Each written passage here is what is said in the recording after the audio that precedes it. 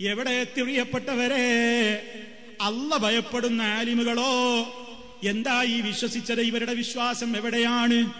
അല്ലാഹുവിനെ സംബന്ധിച്ചുള്ള വിശ്വാസത്തിൽ തകരാറുകളില്ലേ? ഇനി ഈമാൻ കാര്യങ്ങളിൽ രണ്ടാമത്തിലുള്ള വിശ്വാസം മലക്കുകളിലുള്ള വിശ്വാസമല്ലേ? മലക്കുകളെ കുറിച്ച് ഇവരുടെ വിശ്വാസത്തിൽ എന്തൊക്കെയാണ്? അതാ പരിശുദ്ധ ഖുർആനിലും ഹദീസിലുമൊക്കെ നമുക്ക് പരിചയപ്പെടുത്തപ്പെട്ടിട്ടുള്ള മലക്കുകളുടെ പേരുകളുണ്ട്. ആ പേരുകൾക്ക് പുറമേതാ ഇവര് ചില പേരുകൾ ഉണ്ടാക്കിയിട്ട് അവസാനം ഒരു ഈല് ചേർത്ത് കൊടുക്കും. ജിബ്രീൽ, മികാഈൽ, ഇസ്രാഫീൽ ഒക്കെ ഒരു ഈലുണ്ടല്ലോ അവസാനം. അങ്ങനെ ഇവരെന്ത് ചെയ്തു? ചില പേരുകൾ അറബിയിൽ ഉണ്ടാക്കിയിട്ട് അതാ അതിന്റെ പിന്നാലെ എഴുതിവിടും. ഈൽ, ഈൽ, കസ്തായിൽ, റഫറായിൽ എന്നൊക്കെ കുറെ പേരുണ്ടാക്കി. ആരാത് പഠിപ്പിച്ചത്? കുറെ മലക്കുകളുടെ സ്വന്തം വക. അതുകൊണ്ടും തീർന്നില്ല. ഇവരുടെ ദർസുകളിൽ അതാ മലക്കുകൾ ദർസ് കേൾക്കാൻ, ഇവരിൽ നിന്ന് പഠിക്കാൻ വേണ്ടി അതാ മലക്ക് വന്നിരിക്കുകയാണ്. മീകായിൽ ദർസിൽ വന്നിരിക്കുന്നു. കേട്ടോ, നിങ്ങൾ കേട്ടോ. കായൽ പട്ടണത്ത് അന്ത്യവിശ്രമങ്ങളുന്ന മഹാത്മാവിന്റെ ഏറ്റവും കേരളത്തിൽ ഇസ്ലാമിക വൈജ്ഞാനിക പ്രഭക്ക് തിരികൊളുത്തുന്നതിൽ വലിയ പങ്ക് വഹിച്ചത് മഖ്ദൂം കുടുംബമാണ്. സൈനുദ്ദീൻ മഖ്ദൂം തങ്ങളാണ്, നമുക്കറിയാം. എന്നാൽ അതുപോലെ തമിഴ്നാട്ടിൽ ഇസ്ലാമിക വൈജ്ഞാനിക മേഖലയിൽ തിരികൊളുത്തി ഇസ്ലാമിക വിജ്ഞാനത്തിന്റെ പ്രഭ കൊളുത്തിയ മഹാവ്യക്തിത്വമാണ് ബഹുമാനപ്പെട്ട സ്വദഖത്തുല്ലാഹിൽ ഖാദിരി എന്ന് പറയുന്ന മഹാത്മാവ്. വലിയാണ്. മീകായിൽ അലൈഹിസ്സലാത്തു വസ്സലാമിനെ വരെ തന്റെ സദസ്സിൽ അദ്ദേഹം കണ്ടിരുന്നു എന്ന് ചരിത്രം അവരുടെ കാലഘട്ടത്തിലുള്ള ചരിത്രമായി രേഖപ്പെടുത്തപ്പെട്ടത് നമുക്ക് കാണാൻ കഴിയും. സഹോദരന്മാരെ, സ്വദഖത്തുല്ലാഹിൽ ഖാഹിരി ആരാണ്? കായൽ പട്ടണത്തുകാരനായ സദഖത്തുല്ലാഹ്. ആ സദഖത്തുല്ലാഹിൽ ഖാഹിരി കുത്തുബിയത്ത് ബൈത്തുണ്ടാക്കിയിട്ടില്ലേ?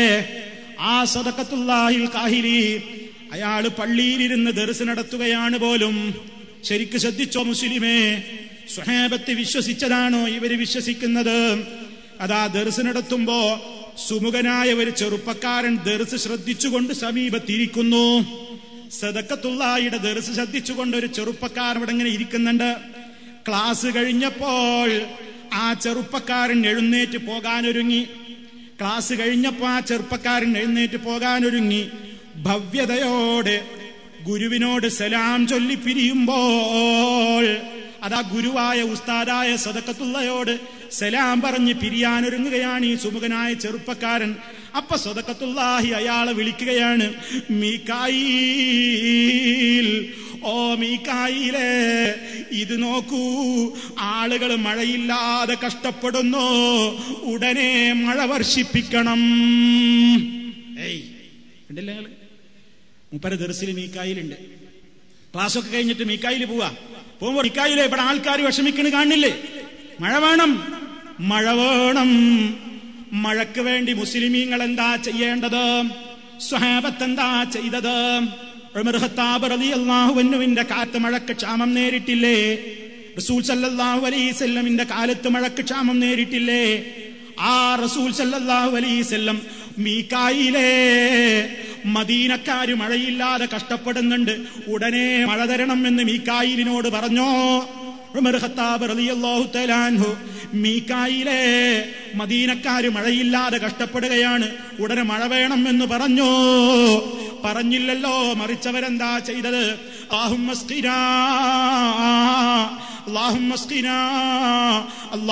اسقنا غيثا مغيثا هنيئا مريئا. സമൃദ്ധമായ മഴ തരണേ റബ്ബേ, ഞങ്ങൾക്ക് കുടിപ്പിക്കണേ. റബ്ബിലേക്ക് കൈകൾ ഉയർത്തിക്കൊണ്ട് അതാ റസൂൽ സല്ലല്ലാഹു അലൈഹി വസല്ലമിന്റെ കക്ഷത്തിന്റെ വെളുപ്പ് നിറം പ്രകടമാകുവോളം ആകാശ ലോകത്തേക്ക് കൈ ഉയർത്തിക്കൊണ്ട് അഷ്റഫുൽ ഖൽഖ് ദുആ ചെയ്യുന്നു. എന്തേ? ഈ സമുദായത്തിന്റെ നേതാവ് നബി തങ്ങളതാ മീകായിലെ ഇവിടെ കഷ്ടപ്പെടുന്നു, മഴ തരണം എന്ന് പറഞ്ഞില്ലല്ലോ. പറഞ്ഞില്ല. ഇവർക്കന്നൊരു വിഷയമില്ല. അത് മാത്രമാണോ? മലക്കുൽ മൗത്തിനെ ഇവരുടെ ഔലിയാക്കന്മാര് ഭീഷണിപ്പെടുത്തുകയാണ്. മലക്കുൽ മൗത്തിനെ ഇവരുടെ ഔലിയാക്കന്മാര് ഭീഷണിപ്പെടുത്തുകയാണ് പോലും. അതാ ഒരിക്കൽ ഒരു ഔലിയപ്പാപ്പ അങ്ങാടിയിലേക്ക് ഇറങ്ങിയതാണത്രേ. ഇവരെഴുതി വിടുകയാണ്. ഇവരുടെ കിതാബിൽ കാണാം. എങ്ങനത്തെ കിതാബ് ഞാൻ നേരത്തെ പറഞ്ഞില്ലേ, യൂതന്മാര് സ്വന്തം കൈ കൊണ്ട് കിതാബ് എഴുതിയിട്ട് അതിൽ പറഞ്ഞതൊക്കെ ഖുർആനാണ്, അതിൽ പറഞ്ഞതൊക്കെ വേദഗ്രന്ഥത്തിൽ അല്ലാഹ് ഇറക്കിയത് തന്നെയാണെന്ന് പറയും പോലെ ഇവർക്കുമുണ്ട് ചില കറാമാത്തിന്റെ ശേഖരങ്ങൾ, കിതാബുകൾ. അക്കിതാബിൽപ്പെട്ട ഒരു കിതാബിൽ എഴുതുകയാണെന്ത്, അതാ അവരുടെ ഒരു ഔലിയ അങ്ങാടിയിലേക്ക് ഇറങ്ങിയപ്പോ ഏതാനും കുട്ടികൾ പിന്നാലെ നടന്നിട്ട് ഇയാളെ പരിഹസിക്കാൻ തുടങ്ങി, ഇയാളെ കളിയാക്കാൻ തുടങ്ങി. ഔലിയക്ക് ദേഷ്യം പിടിച്ചോ, ഔലിയാക്ക് ദേഷ്യം പിടിച്ചു. ദേഷ്യം പിടിച്ചപ്പോ അതാ അവര് വിളിക്കുന്നു, അയാൾ വിളിക്കുകയാണ്, അസ്റായീലേ. അസ്റായീൽ എന്നത് പരിശുദ്ധ ഖുർആനിലോ സ്വഹീഹായ ഹദീസിലോ സ്ഥിരപ്പെട്ടു വന്ന പേരല്ല, മലക്കുൽ മൗത്ത് എന്നതാണ് നമ്മൾ മനസ്സിലാക്കേണ്ടത്. എന്തോ ആകട്ടെ, ഞാനിപ്പോൾ ആ ചർച്ചയിലേക്ക് നീങ്ങുന്നില്ല. ഏതായാലും അവർ പറയുന്നു, അസ്റായീൽ ഇതായി 19 മക്കള്, ഈ 19 പിള്ളേര് എന്റെ പിന്നാലെ നടന്നുകൊണ്ട് കളിയാക്കുകയാണ്. അവരുടെ മുഴുവൻ റൂഹ് ഇപ്പത്തൻ പിടിച്ചിട്ടില്ലെങ്കിൽ ഔലിയാക്കന്മാരുടെ പട്ടികയിൽ നിന്ന് നിന്നെ ഞാൻ ഡിസ്മിസ് ചെയ്യും അസ്റായീലേ, നിന്നെ പുറത്താക്കും കേട്ടോ, മലായിക്കത്തിന്റെ പട്ടികയിൽ നിന്ന് നിന്നെ പുറത്താക്കും കേട്ടോ. ഔ, എന്താ ഭീഷണി, എന്താ ഭീഷണി! മലക്കുൽ മൗത്ത് ബേജാറായില്ലേ? ഉടനെ തന്നെ അദ്ദേഹം എന്തു ചെയ്തു? ഇയാൾ ആവശ്യപ്പെട്ടതുപോലെ 50 കുട്ടികളെയും മൗത്താക്കി. ഫാസ്ബഹു മൗതാ അജ്മഈൻ. ഓർഡറങ്ങ് കിട്ടിയതല്ലേ, 50 ആളെയും ഇയാൾ ഉടനെ തന്നെ അങ്ങ് മൗത്താക്കി, റൂഹ് പിടിച്ചു കളഞ്ഞു. നോക്കണം നിങ്ങൾ, ഔലിയക്ക് ദേഷ്യം പിടിച്ചാണ്. മൂപ്പരെ കളിയാക്കി 50 കുട്ടികളെ ഉടനെ മരിപ്പിക്കാൻ പറ, മരിപ്പിച്ചോളണം. മരിപ്പിച്ചില്ലെങ്കിൽ എന്താണ് നിന്റെ പിരിച്ചുവിടുന്നാണ്, പിരിച്ചുവിടും. മഹാനായ നമ്മുടെ നേതാവ് അതാ തായിഫിന്റെ മണലാരണ്യത്തിലേക്ക് ലാ ഇലാഹ ഇല്ലല്ലാഹ് പഠിപ്പിക്കാൻ വേണ്ടി പോയതാണ്. പുന്നാര റസൂൽ ലാ ഇലാഹ ഇല്ലല്ലാഹിലേക്ക് ജനങ്ങളെ ക്ഷണിച്ചപ്പോ തായിഫിലെ തെണ്ടിപ്പിള്ളേര് പുത്താര റസൂൽ സല്ലല്ലാഹു അലൈഹി വസല്ലമിനെ എറിഞ്ഞോടിക്കുന്നു, കല്ലെടുത്തെറിയുന്നു. നേതാവിന്റെ ശറഫാക്കപ്പെട്ട കാലിൽ നിന്ന് രക്തം പൊടിയുന്നു. സഹിക്കവയ്യാത്ത വേദനയുമായി നമ്മുടെ നേതാവ് പുത്താര റസൂൽ സല്ലല്ലാഹു അലൈഹി വസല്ലം അവിടെ നിന്ന് ഓടുന്നു. ഒരു മുന്തിരിത്തോട്ടത്തിൽ കയറിയിട്ട് ഒരൽപ്പം വെള്ളം കുടിച്ച് വിശ്രമിക്കാൻ വേണ്ടി സഹിക്കവയ്യാത്ത വേദന കാലിന്മേൽ നീറ്റുന്നുണ്ട്. കുട്ടികൾ എറിഞ്ഞതാണ്, അവര് തെറി വിളിച്ച വേദനയുമുണ്ട്. എല്ലാ വേദനയും കൊണ്ട് അവിടെ ഇരിക്കുമ്പോ അതാ മലക്ക് വന്നുകൊണ്ട് ചോദിക്കുകയാണ്, ഓ റസൂലേ, അള്ളാന്റെ ഓർഡർ ഉണ്ട്, അങ്ങയെ കളിയാക്കിയ, അങ്ങയെ പീഡിപ്പിച്ച, അങ്ങയെ ആക്രമിച്ച ഈ നാട്ടുകാരെ ഞാൻ അങ്ങ് കീഴ്മേൽ മറിച്ചിടട്ടെയോ? പുന്നാര റസൂലുള്ളാഹിനോട് സമ്മതം ചോദിച്ചുകൊണ്ട് മലക്ക് വന്നപ്പോ അതാ നേതാവായ റസൂൽ സല്ലല്ലാഹു അലൈഹി വസല്ലം പറയാണ്, اللهم اهد لي قومي فإنهم لا يعلمون.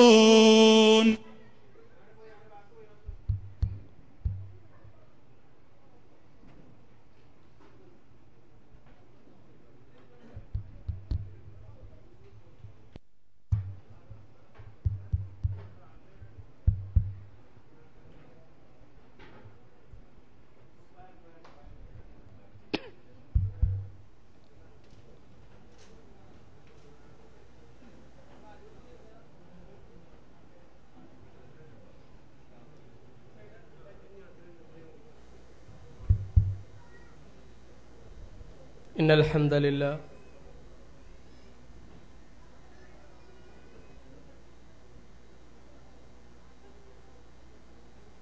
والصلاة والسلام على من لا نبي بعده وعلى آله وصحبه الفائزين برضا الله. أما بعد.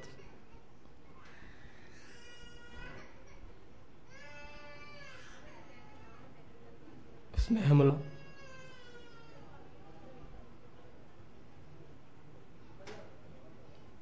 വിശിഷ്ടാതിഥികളെ, നേതാക്കളെ, സഹപ്രവർത്തകരെ, സഹോദരി സഹോദരന്മാരെ, അള്ളാഹുവിൻ്റെ രക്ഷയും സമാധാനവും നമ്മിലേവരിലും സദാ വർഷിക്കുമാറാകട്ടെ. അസ്സലാമു അലൈക്കും വറഹ്മത്തുള്ളാഹി വബറകാതുഹു.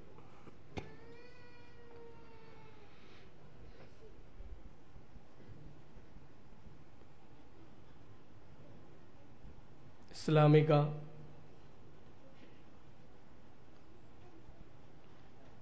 ചിഹ്നങ്ങളെയും അടയാളങ്ങളെയും എല്ലാം സ്വാർത്ഥ താൽപര്യങ്ങൾക്കായി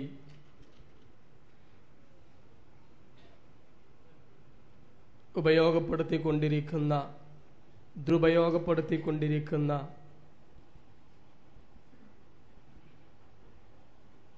സാഹചര്യം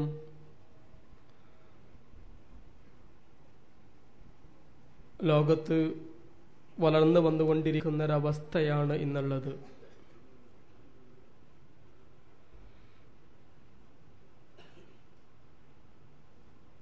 ഒരു വിശ്വാസി ഇത്തരം സാഹചര്യങ്ങളിൽ ഏത് നിലപാട് സ്വീകരിച്ചുകൊണ്ടാണ് മുന്നോട്ട് പോകേണ്ടത് എന്നതിലേക്ക് വളരെ കൃത്യമായ ചില വിഷയങ്ങൾ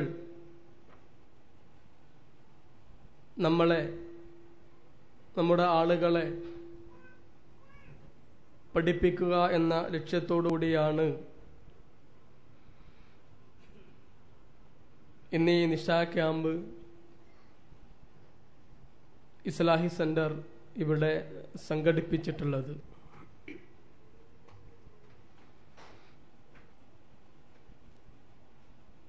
വിഷയത്തിൻ്റെ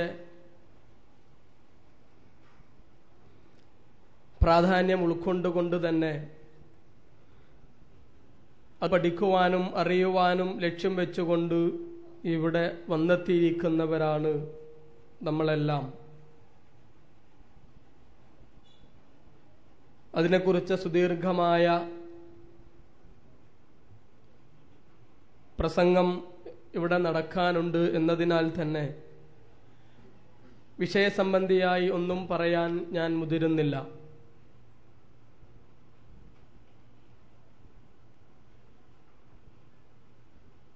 നമ്മുടെ നാട്ടിൽ കേരളത്തിൽ നടക്കുന്നതിലേറെ ഈ വിഷയവുമായി കൊണ്ടുള്ള ചർച്ചകൾ സജീവമായി നടന്നുകൊണ്ടിരിക്കുന്ന സ്ഥലം എന്ന നിലക്ക് ഇവിടെ നമ്മൾ അതിൻ്റെ യഥാർത്ഥ വശങ്ങൾ ജനങ്ങളെ പഠിപ്പിക്കുവാനായി ഒരു പരിപാടി സംഘടിപ്പിക്കേണ്ടതുണ്ട് എന്ന ആലോചന നടന്നുകൊണ്ടിരിക്കുകയാണ്. ബഹുമാന്യനായ പണ്ഡിതൻ ഫൈസൽ മുസ്ലിയാർ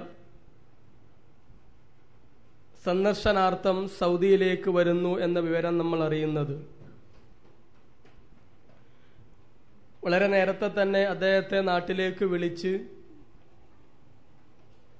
വിവരങ്ങൾ നമ്മൾ ധരിപ്പിക്കുകയും ഈ ഒരു വിഷയം ഞങ്ങൾക്ക് കൃത്യമായി പറഞ്ഞു തരാവുന്ന രീതിയിലുള്ള ഒരുക്കങ്ങളോടുകൂടി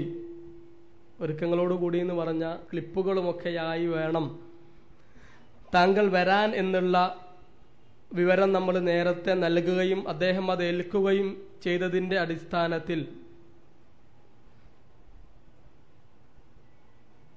നമ്മൾ ഈ പരിപാടി പ്ലാൻ ചെയ്തപ്പോൾ അദ്ദേഹം പറഞ്ഞു, വെള്ളിയാഴ്ച നമ്മൾ നടത്തുന്ന ഒരു പരിപാടി കൊണ്ട് അവിടെ എത്തിക്കാൻ കഴിയില്ല, കുറച്ചുകൂടി അധിക സമയം കിട്ടുന്ന രീതിയിലാവണം പരിപാടിയുടെ സമയം ക്രമീകരിക്കേണ്ടത് എന്ന് പറഞ്ഞപ്പോൾ നമ്മളൊരു വെള്ളിയാഴ്ച പകൽ ഒരു ക്യാമ്പായിക്കൊണ്ട് ആ പരിപാടി നടത്തുവാനായിരുന്നു ആലോചിച്ചിരുന്നത്. അതിലേക്ക് ഇവിടെ നിന്നും നമുക്ക് അവൈലബിൾ ആയിട്ടുള്ള മറ്റു ചില പണ്ഡിതരെ കൂടി പങ്കെടുപ്പിക്കണം എന്നുകൂടി നമ്മൾ ആലോചിച്ചിരുന്നു. അദ്ദേഹത്തിൻ്റെ ജിദ്ദയിലേക്കായിട്ടുള്ള ഡേറ്റ് ഏപ്രിൽ മാസം 1 വെള്ളിയാഴ്ചയാണെന്ന് അദ്ദേഹം അറിയിക്കുകയും ചെയ്തു. നമ്മൾ പരിപാടി പുറത്ത് അതിൻ്റെ പരസ്യമായി പറയാൻ കാത്തിരുന്നത് അദ്ദേഹം സൗദിയിൽ എത്തിയതിന് ശേഷമാവാം എന്ന നിലക്കായിരുന്നു. ഇവിടുത്തെ ചില സാഹചര്യങ്ങളിൽ നമുക്കറിയാവുന്നതുപോലെ വിസിറ്റിംഗ് വിസ കിട്ടാനൊക്കെ പ്രയാസമാണ്. അപ്പോൾ അവിടെ വന്നതിന് ശേഷം നമുക്കത് പരസ്യമാക്കാമെന്ന് വിചാരിച്ച് നിൽക്കുമ്പോഴാണ് മറ്റൊരു പരിപാടി വെള്ളിയാഴ്ച നടക്കുന്നതായിട്ടുള്ള ഒരു ഇമെയിൽ നോട്ടീസ് ലഭിക്കുന്നത്. തീർച്ചയായും 2 പരിപാടികളും ഒരേ സമയം ആകാവതല്ല, സംഭവിക്കാൻ പാടില്ല എന്നുള്ള നിലക്ക് നമ്മൾ അദ്ദേഹവുമായി വീണ്ടും ബന്ധപ്പെട്ട് എങ്ങനെയെങ്കിലും തലേ ദിവസം വരാൻ പറ്റുമോ എന്ന് അന്വേഷിക്കുകയും അദ്ദേഹം ഞാനത് പറയാമെന്ന് പറഞ്ഞ് പിന്നീട് നമ്മളെ വ്യാഴാഴ്ച ഞാൻ എത്തിക്കോളാമെന്ന് അറിയിച്ചതിൻ്റെ അടിസ്ഥാനത്തിൽ ഇനി മറ്റൊരു ദിവസം ഇതിനു വേണ്ടി അദ്ദേഹം ജിദ്ദയിൽ ഉണ്ടാവുകയില്ല. അടുത്ത തിങ്കളാഴ്ച അദ്ദേഹത്തിൻ്റെ നാട്ടിലേക്ക് പോകുകയാണ്. യഥാർത്ഥത്തിൽ അദ്ദേഹത്തിൻ്റെ ഫ്ലൈറ്റ് ടിക്കറ്റ് വീണ്ടും കുറച്ച് നീട്ടിയതാണ് ഇതിനു വേണ്ടി. അപ്പം അതുകൊണ്ട് തന്നെ ഇതല്ലാത്ത മറ്റൊരു സൗകര്യപ്രദമായ സമയം ഇനി നമുക്ക് ഇല്ല എന്നുള്ളത് കൊണ്ട് തന്നെ നമ്മൾ നേരത്തെ തീരുമാനിച്ചിരുന്ന വെള്ളിയാഴ്ച പകലിലെ പരിപാടി വ്യാഴാഴ്ച രാത്രിയിലേക്ക് മാറ്റുകയായിരുന്നു. അതേപോലെ തന്നെ ഇന്ന് നമുക്ക് ക്ലാസ് എടുക്കുവാനായിക്കൊണ്ട് ഇവിടെ എത്തിച്ചേർന്നിട്ടുള്ള മറ്റൊരു പണ്ഡിതൻ നിങ്ങൾക്ക് പരിചയമുണ്ടാവും. UAE ദുബായ് ദേര സെന്ററിലെ ഇപ്പോഴത്തെ ദാഹിയായ ഷമീർ ചന്ദ്രാപിന്നി അവർകളാണ്.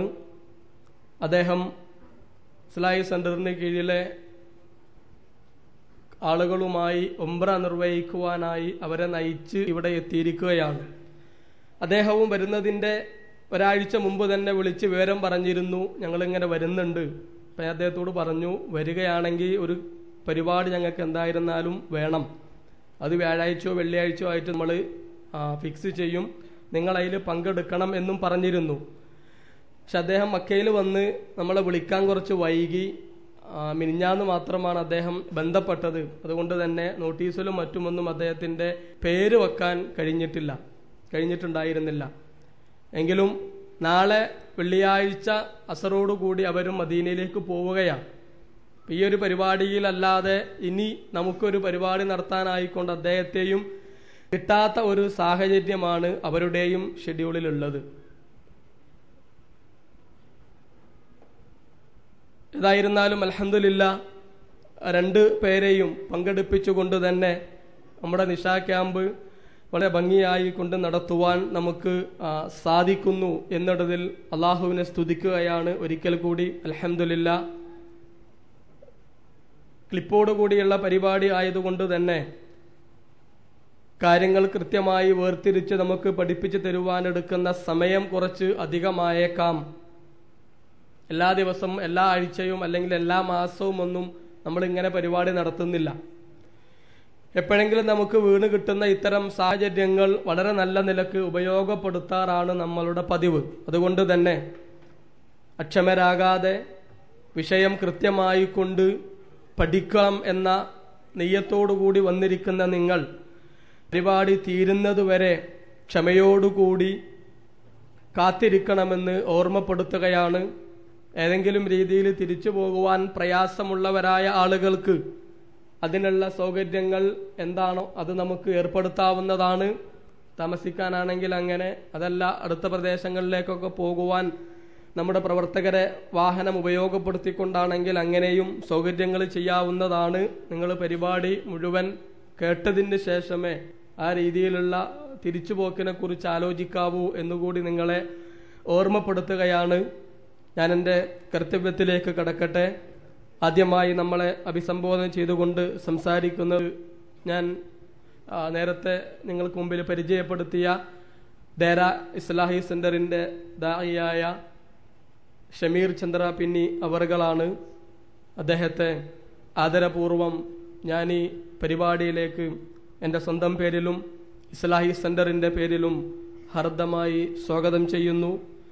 മറ്റൊന്ന്, വളരെ ടൈറ്റ് ഷെഡ്യൂൾ ആയിരുന്നിട്ടും നമ്മുടെ ജിദ്ദയിലെ ഈ പരിപാടിക്ക് വേണ്ടി പ്രത്യേക സമയം നമുക്കായി നീക്കിവെച്ച് നേരത്തെ തന്നെ ഇവിടെ എത്തിച്ചേർന്നതായ ബഹുമാന്യനായ പണ്ഡിതൻ ഫൈസൽ മുസ്ലിയാർ അവറുകൾ, അദ്ദേഹത്തെയും ഇസ്ലാഹി സെന്ററിന്റെ പേരിലും എൻ്റെ സ്വന്തം പേരിലും ഈ പരിപാടിയിലേക്ക് ഞാൻ ഹർദമായി സ്വാഗതം ചെയ്യുന്നു. കൂടാതെ എല്ലാറ്റിലും ഉപരിയായി ഈ വൈകിയ വേളയിൽ ഒരുപാട് സമയം കഴിഞ്ഞ് ഇത് അവസാനിക്കുകയുള്ളൂ എന്നറിഞ്ഞിട്ടും പ്രയാസപ്പെട്ട് ഇസ്ലാഹി സെന്ററിലെ ഈ പരിപാടിയിലേക്ക് എത്തിച്ചേർന്ന എൻ്റെ പ്രിയപ്പെട്ട സഹോദരന്മാരെയും സഹോദരികളെയും ഞാൻ ഈ പരിപാടിയിലേക്ക് പ്രത്യേകമായി സ്വാഗതം ചെയ്യുന്നു. പരിപാടിക്ക് ശേഷം നമ്മൾ ഭക്ഷണം ഏർപ്പെടുത്തിയിട്ടുണ്ട് എന്നുള്ള വിവരം കൂടെ നിങ്ങളെ ഓർമ്മിപ്പിക്കുകയാണ്. അതുകൂടി കഴിഞ്ഞ് എല്ലാവരും പിരിഞ്ഞു പോകാവൂ എന്നുകൂടി അറിയിക്കുന്നു. ബഹുമാന്യനായ ഇസ്ലാഹി സെന്ററിന്റെ പ്രസിഡന്റ് അബൂബക്കർ ഫാറൂഖി അവറുകളോട് ഈ യോഗത്തിന്റെ ഈ നിശാ ക്യാമ്പിന്റെ നിയന്ത്രണം ഏറ്റെടുക്കുവാൻ ആദരപൂർവം അഭ്യർത്ഥിച്ചുകൊണ്ട് ഞാൻ അവസാനിപ്പിക്കുന്നു. വാഖിറു ദഅവാന അനിൽ ഹംദുലില്ലാഹി റബ്ബിൽ ആലമീൻ വസല്ലല്ലാഹു അലൽ മുർസലീൻ വസ്സലാമു അലൈക്കും വറഹ്മത്തുള്ളാഹി വബറകാതുഹു.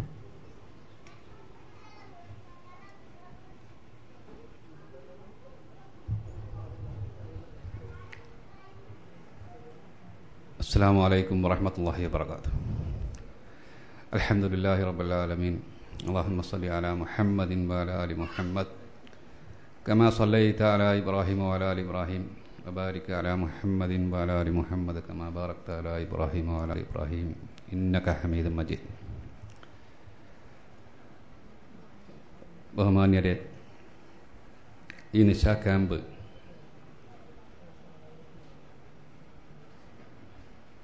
വളരെയധികം പ്രാധാന്യമർഹിക്കുന്ന ഒന്നാണെന്ന് നിങ്ങൾ മനസ്സിലാക്കി കഴിഞ്ഞു.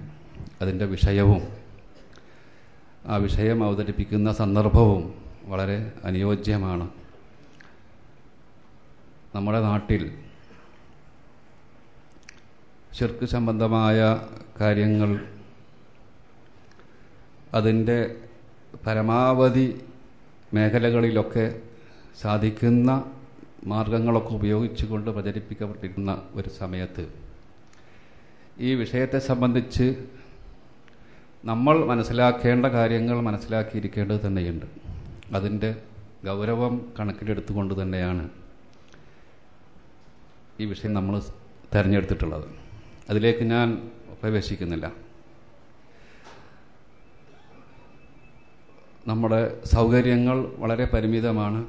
ഈ ഒരു സംവിധാനം ഉള്ളതുകൊണ്ട് മുമ്പിൽ കുറച്ച് സ്ഥലം നമുക്ക് നഷ്ടമാണ്. അതുകൊണ്ട് ആ ഇരിക്കുന്ന ആൾക്കാരൊക്കെ ഒരു മുമ്പിൽ ഗ്യാപ്പ് ഉണ്ടെങ്കിൽ ആ കസേര ലേശം മുമ്പോട്ട് നീക്കി വെച്ചിട്ട് അഡ്ജസ്റ്റ് ചെയ്ത് ഇപ്പം തന്നെ ഇരുന്നാൽ സൗകര്യമായിരിക്കും. പിന്നീട് പരിപാടിയുടെ ഇടയ്ക്ക് വെച്ചിട്ട് ഇങ്ങനെ നീങ്ങലും ഒക്കെ ഒരു ഭംഗികേടാണ്. അതുപോലെ തന്നെ ഈ ഇടതുഭാഗത്ത് ഏതാനും സീറ്റുകൾ കൂടിയുണ്ട്, അങ്ങോട്ടും വരാവുന്നതാണ്. ഈ പരിപാടി ഇതിൽ സംബന്ധിച്ച് സംസാരിക്കുന്നത് ചന്ദ്രാപിനി ഷമീർ, അദ്ദേഹത്തെ നിങ്ങൾക്ക് പരിചയപ്പെട്ട് കഴിഞ്ഞു. ഏതായാലും യുവ പണ്ഡിതനും ദേര സെന്ററിലെ പ്രവർത്തകനും ഒക്കെയായ അദ്ദേഹത്തിന് ഈ പരിപാടി ഇതിൽ പങ്കെടുത്ത് സംസാരിക്കുന്നതിന് വേണ്ടിയിട്ട് ക്ഷണിക്കുകയാണ്. നിങ്ങളെല്ലാവരും കുറച്ച് ചൂടൊക്കെ ഉണ്ട് തോന്നുന്നു. അതുകൊണ്ട് ഉള്ള വിഷമം ഈ വിഷയത്തിൻ്റെ ഗൗരവം പരിഗണിച്ചുകൊണ്ട് തന്നെ ക്ഷമിക്കണമെന്നും നിങ്ങളോട് ആവശ്യപ്പെടുകയാണ്. സമീർ സാഹിബിനെ ക്ഷണിച്ചുള്ളൂ.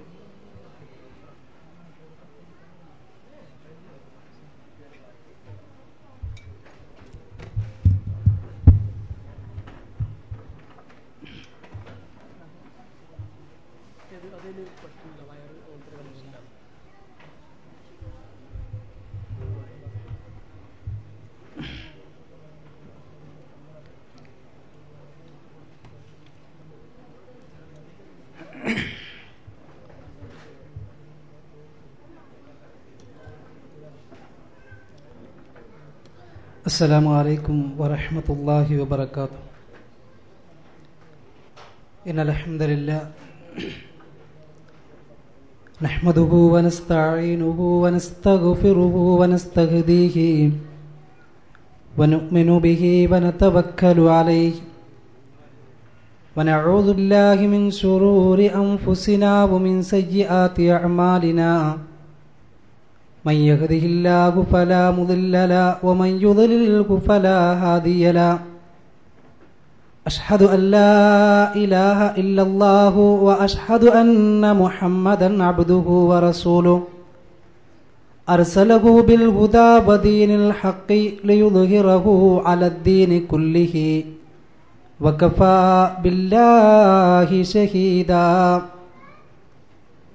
اللهم صل على محمد وعلى آل محمد كما صليت على إبراهيم وعلى آل إبراهيم وبارك على محمد وعلى آل محمد كما باركت على إبراهيم وعلى آل إبراهيم إنك حميد مجيد. أما بعد فإن خير الكلام كلام الله وخير السنن سنن محمد صلى الله عليه وسلم وشر الأمور محدثاتها وكل محدثة بدعة وكل بدعة ضلالة وكل ضلالة في النار. أعوذ بالله السميع العليم من الشيطان الرجيم. يا أيها الذين آمنوا اتقوا الله حق تقاته ولا تموتن إلا وأنتم مسلمون. بسم الله الرحمن الرحيم. ربنا هب لنا من أزواجنا وذرياتنا قرة أعين واجعلنا للمتقين إماما. اللهم رب اشرح لي صدري ويسر لي أمري واحلل عقدة من لساني يفقه قولي.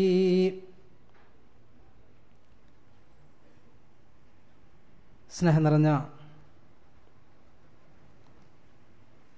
വേദിയിലെ ബഹുമാന്യ പണ്ഡിതരെ, നേതാക്കന്മാരെ, പ്രിയപ്പെട്ട സഹോദരി സഹോദരങ്ങളെ, അള്ളാഹുവിൻ്റെ ഭാരമായ അനുഗ്രഹത്താൽ അവൻ്റെ ദീനുമായി ബന്ധപ്പെട്ട ചില കാര്യങ്ങൾ പറയുവാനും പഠിക്കുവാനും കേൾക്കുവാനും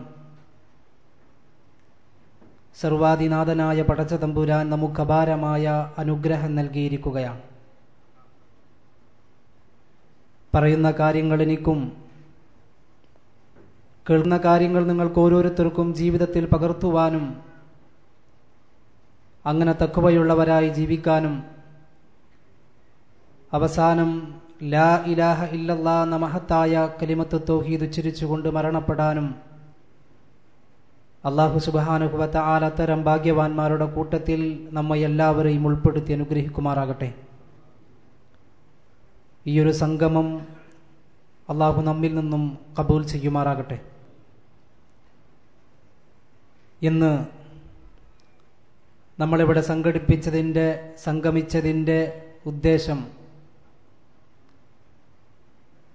സ്വാഗത ഭാഷണത്തിലൂടെയും അധ്യക്ഷ പ്രസംഗത്തിലൂടെയും നിങ്ങൾ മനസ്സിലാക്കി കഴിഞ്ഞു. സമൂഹമേറെ തെറ്റിദ്ധരിച്ചു കൊണ്ടിരിക്കുന്ന, അതല്ലെങ്കിൽ തെറ്റിദ്ധരിപ്പിച്ചു കൊണ്ടിരിക്കുന്ന ഒരു വിഷയം.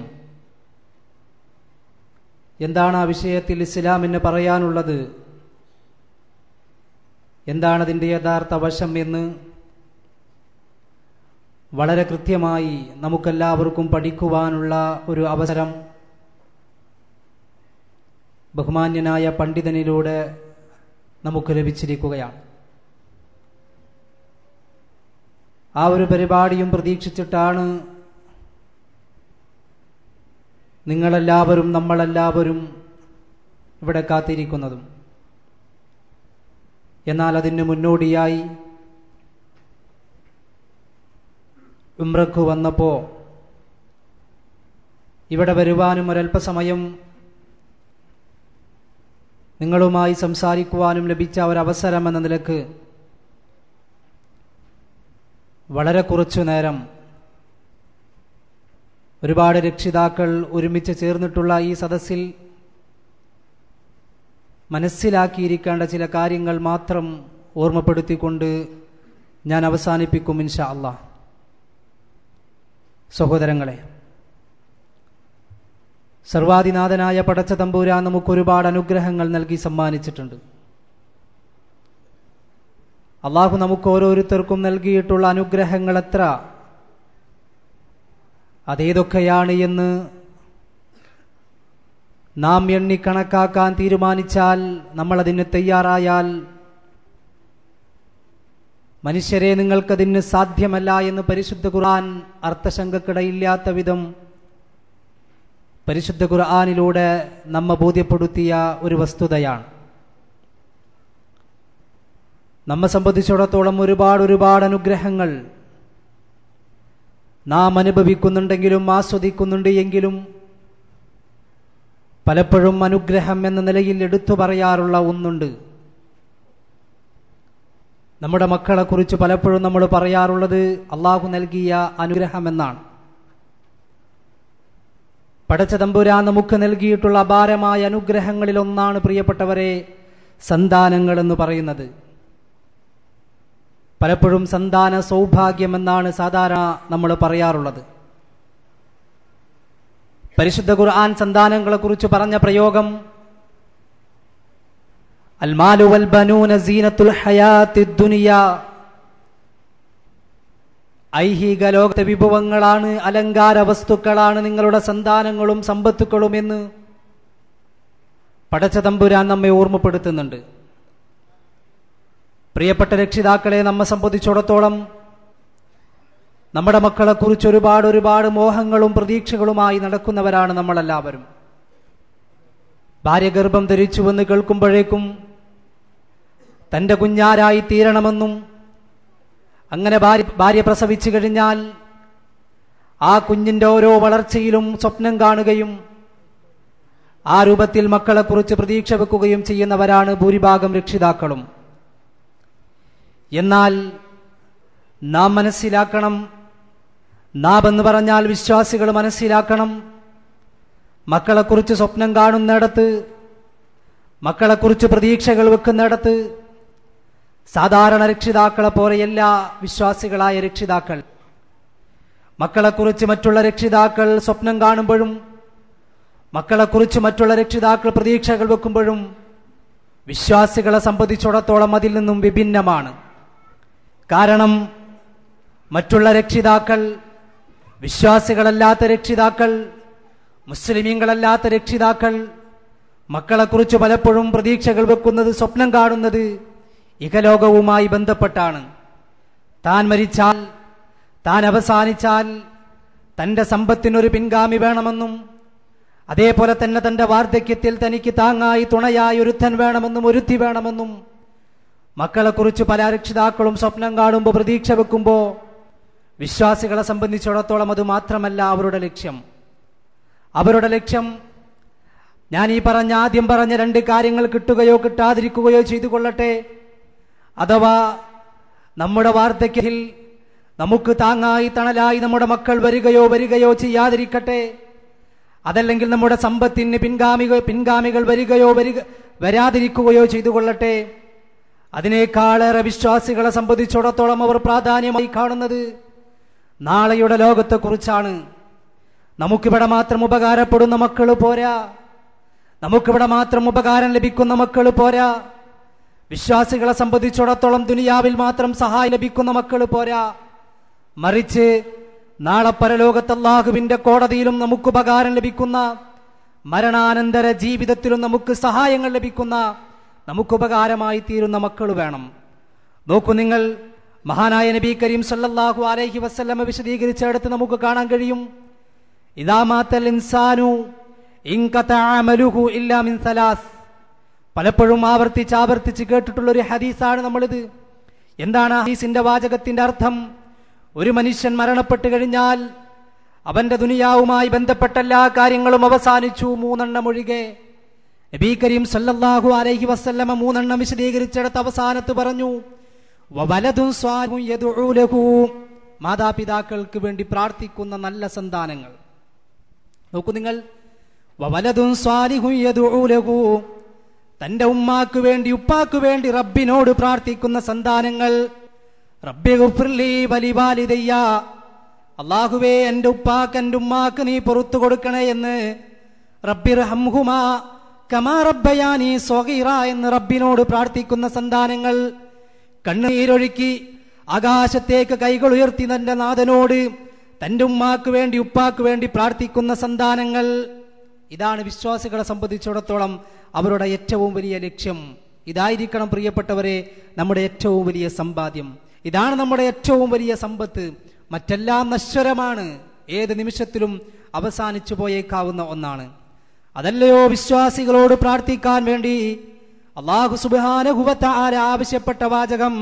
വിശുദ്ധ ഖുർആനതാ, വിശുദ്ധ ഖുർആനിന്റെ 25-ാമത്തെ അധ്യായം സൂറത്തുൽ ഫുർഖാനിന്റെ അവസാനത്തെ ഭാഗത്തതാ അള്ളാഹുവിന്റെ ഏറ്റവും ഇഷ്ടപ്പെട്ട അടിമകളുടെ പ്രാർത്ഥന വിശദീകരിക്കുന്നിടത്ത് അള്ളാഹുവിന്റെ വാചകം നിങ്ങൾക്കറിയുമോ? വിശ്വാസികൾ റബ്ബിനോട് പറഞ്ഞു പോവുകയാണ്, റബ്ബനാ ഹബ്ലനാ മിൻ അസ്വാജിനാ വദുർരിയാതിനാ ഖുർറത അഅ്യുൻ വജഅൽനാ ലിൽ മുത്തഖീന ഇമാമാ.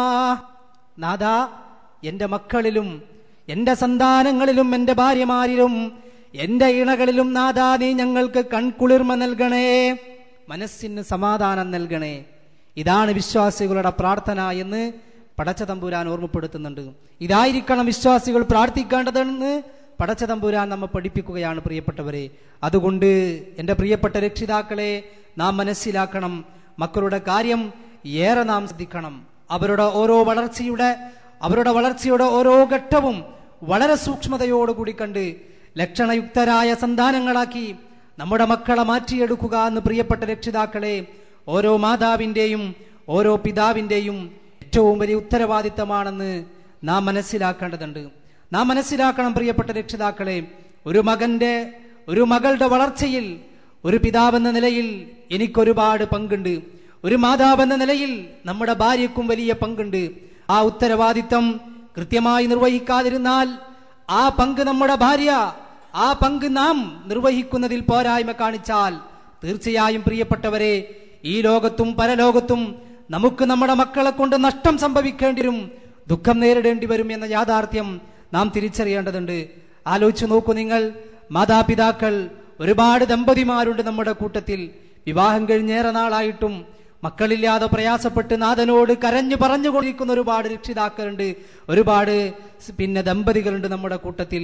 നാഥാ, എനിക്കൊരു സന്താനത്തെ വേണം, നാഥാ എനിക്കൊരു കുഞ്ഞിക്കാല് കാണണം, നാഥാ എനിക്കൊരു മകനെ വേണം, മകളെ വേണം എന്ന് റബ്ബിനോട് നിരന്തരമായി പ്രാർത്ഥിച്ചു കൊണ്ടിരിക്കുന്ന രക്ഷിതാക്കൾ ഒരു ഭാഗത്തുള്ളപ്പോ, മറുഭാഗത്തതാ തനിക്ക് മക്കളെ ലഭിച്ചു എന്ന കാരണത്താൽ, തനിക്ക് മകനെ ലഭിച്ചു എന്ന കാരണത്താൽ ആ മകളെ കൊണ്ട് പ്രയാസം നേരിടുന്ന മാതാപിതാക്കളെയും എത്രത്തോളം എന്ന് വെച്ചാൽ മകൻ മരിച്ചിട്ട് ആ മകന്റെ മയ്യത്ത് പോലും തനിക്ക് കാണണ്ട എന്ന് പറഞ്ഞ ഒരു മാതാവും പ്രിയപ്പെട്ടവരെ ഞാനും നിങ്ങളും ഇങ്ങോട്ട് കടന്നു വന്ന് കേരളത്തിൽ ഇന്നും ജീവിച്ചിരിക്കുന്നുണ്ട് എന്ന കാര്യം നമ്മൾ തിരിച്ചറിയേണ്ടതുണ്ട്.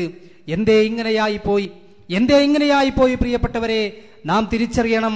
നൽകേണ്ട സമയത്ത് പലതും നൽകാൻ നാം മറന്നുപോയി, രക്ഷിതാക്കൾ മറന്നുപോയി എന്നതാണ് അതിന്റെ കാരണം. അതുകൊണ്ട് തന്നെ ഈ ലോകത്തും പരലോകത്തും നമുക്കേറ്റവും വലിയ ശത്രുക്കളായി നമ്മുടെ മക്കൾ മാറിക്കൊണ്ടിരിക്കുന്നുവെന്ന യാഥാർത്ഥ്യം എന്ന വസ്തുത പ്രിയപ്പെട്ടവരെ നാം തിരിച്ചറിയണം. അതുകൊണ്ട് അത്തരമൊരു മകനായി അത്തരമൊരു മകളായി നമ്മുടെ മക്കൾ മാറിക്കൂടാ. നമ്മുടെ മക്കൾ ഇഹലോകത്തും പരലോകത്തും നമുക്ക് ഉപകാരം ചെയ്യുന്ന, നമുക്ക് ഗുണം ചെയ്യുന്ന, നാം മരണപ്പെട്ടാലും നമുക്ക് വേണ്ടി നാഥനോട് നിരന്തരമായി പ്രാർത്ഥിക്കുന്ന നല്ല സന്താനങ്ങൾ, സ്വാലിഹായ സന്താനങ്ങൾ, സ്വാലിഹത്തായ സന്താനങ്ങൾ നമുക്കുണ്ടാവണം പ്രിയപ്പെട്ടവരെ. അതിനെന്തു വേണം? തീർച്ചയായും വിശ്വാസികൾ ചിന്തിക്കണം. പലപ്പോഴും സന്താനങ്ങൾ എന്നത് ദാമ്പത്യ ജീവിതത്തിനിടയ്ക്കിൽ എന്തോ ഒരൊഴുക്കൻ മട്ടിൽ സംഭവിക്കുന്ന ഒന്നാണ് എന്ന നിലയിൽ ആ രൂപത്തിൽ സന്താനങ്ങളെ, മക്കളെ ആ രൂപത്തിൽ കാണുകയും തെറ്റിദ്ധരിക്കുകയും അതുകൊണ്ട് തന്നെയാണ് ഇന്നിന്റെ ഭൂരിഭാഗം മക്കളും വഴിപിഴച്ചുകൊണ്ടിരിക്കുന്നത് എന്നതും പ്രിയപ്പെട്ട രക്ഷിതാക്കളെ നമ്മൾ തിരിച്ചറിയേണ്ടതുണ്ട്. അതുകൊണ്ട് തന്നെ നാം മനസ്സിലാക്കണം, നമ്മുടെ മക്കൾ അങ്ങനെയായിക്കൂടാ. നമ്മെ സംബന്ധിച്ചിടത്തോളം ഇഹലോകത്തും പരലോകത്തും നമുക്ക് ഉപകാരം ലഭിക്കുന്ന, നമുക്ക് വേണ്ടി പ്രാർത്ഥിക്കുന്ന, നമുക്ക് സഹായം ചെയ്യുന്ന, നമുക്ക് താങ്ങായി തണലായി നിൽക്കുന്ന നമ്മുടെ മക്കൾ വേണം. അതിനെന്തു വേണം? വിശ്വാസികൾ തീർച്ചയായും നാം മനസ്സിലാക്കേണ്ട ചില കാര്യങ്ങളുണ്ട്. നാം മനസ്സിലാക്കണം പ്രിയപ്പെട്ടവരെ, ഏറ്റവും കൂടുതലായി നമ്മുടെ മക്കളെ നാം ശ്രദ്ധിക്കേണ്ടത് ടീനേജ് പ്രായത്തിലാണ്, അവരുടെ കൗമാര പ്രായത്തിലാണ് ഏറ്റവും കൂടുതലായി നമ്മുടെ മക്കളെ നാം ശ്രദ്ധിക്കേണ്ടത്. കാരണം കൗമാരപ്രായത്തിൽ, ടീനേജ് സമയത്തിൽ, ആ സമയത്തിൽ ഏറ്റവും കൂടുതൽ സമയം നമ്മുടെ മക്കൾ ചിലവഴിക്കാൻ ഇഷ്ടപ്പെടുന്നതും അവർ ചിലവഴിച്ചു കൊണ്ടിരിക്കുന്നതും നമ്മുടെ വീട്ടിലല്ല, മാതാപിതാക്കളോടൊപ്പമല്ല, അവരിൽ നിന്നും പുറത്താണ്, വീടിന് പുറത്താണ്. പ്രത്യേകിച്ച് നാട്ടിലാണെങ്കിൽ കൂടുതൽ സമയവും അവർ വീട്ടിന് പുറത്താണ്. സ്കൂളിലാണ് പകുതി സമയം. അത് കഴിഞ്ഞാൽ കളിക്കാൻ വേണ്ടി പുറത്തു പോകുന്നു. അത് കഴിഞ്ഞാൽ കൂട്ടുകാരുമായി ചെലവഴിക്കാൻ ഇഷ്ടപ്പെടുന്നു.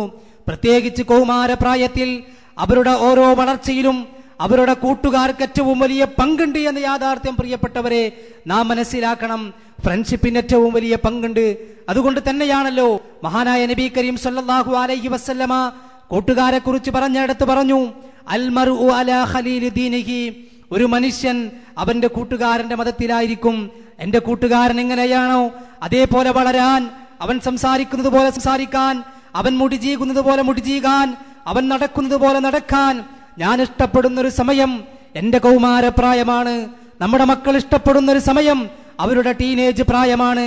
അതുകൊണ്ട് തന്നെ ആ സമയത്ത് നമ്മുടെ മക്കളെ ഏറെ ശ്രദ്ധിക്കുകയും അവരുടെ കൂട്ടുകാരാരാണ്, അവരുടെ കൂട്ടുകാരികൾ ആരാണ്, അവരാരുമൊക്കെയായിട്ടാണ് ചങ്ങാത്തം കൂടുന്നത്, അവരുടെ ചങ്ങാതിമാരാരാണ് എന്ന് തിരിച്ചറിയുകയും ആ ചങ്ങാതികളെ കുറിച്ച് കൃത്യമായ ധാരണ രക്ഷിതാക്കൾ എന്ന നിലയിൽ, മാതാപിതാക്കൾ എന്ന നിലയിൽ നമുക്കുണ്ടായി തീരേണ്ടതുണ്ട്. നാം പറഞ്ഞു കൊടുക്കണം പ്രിയപ്പെട്ടവരെ നമ്മുടെ മക്കളോട്. എന്താണെന്നോ നാം പറഞ്ഞു കൊടുക്കേണ്ടത്? അള്ളാഹുവിന്റെ വാചകമാണ് നാം പറഞ്ഞു കൊടുക്കേണ്ടത്. അള്ളാഹുവിന്റെ വാചകം,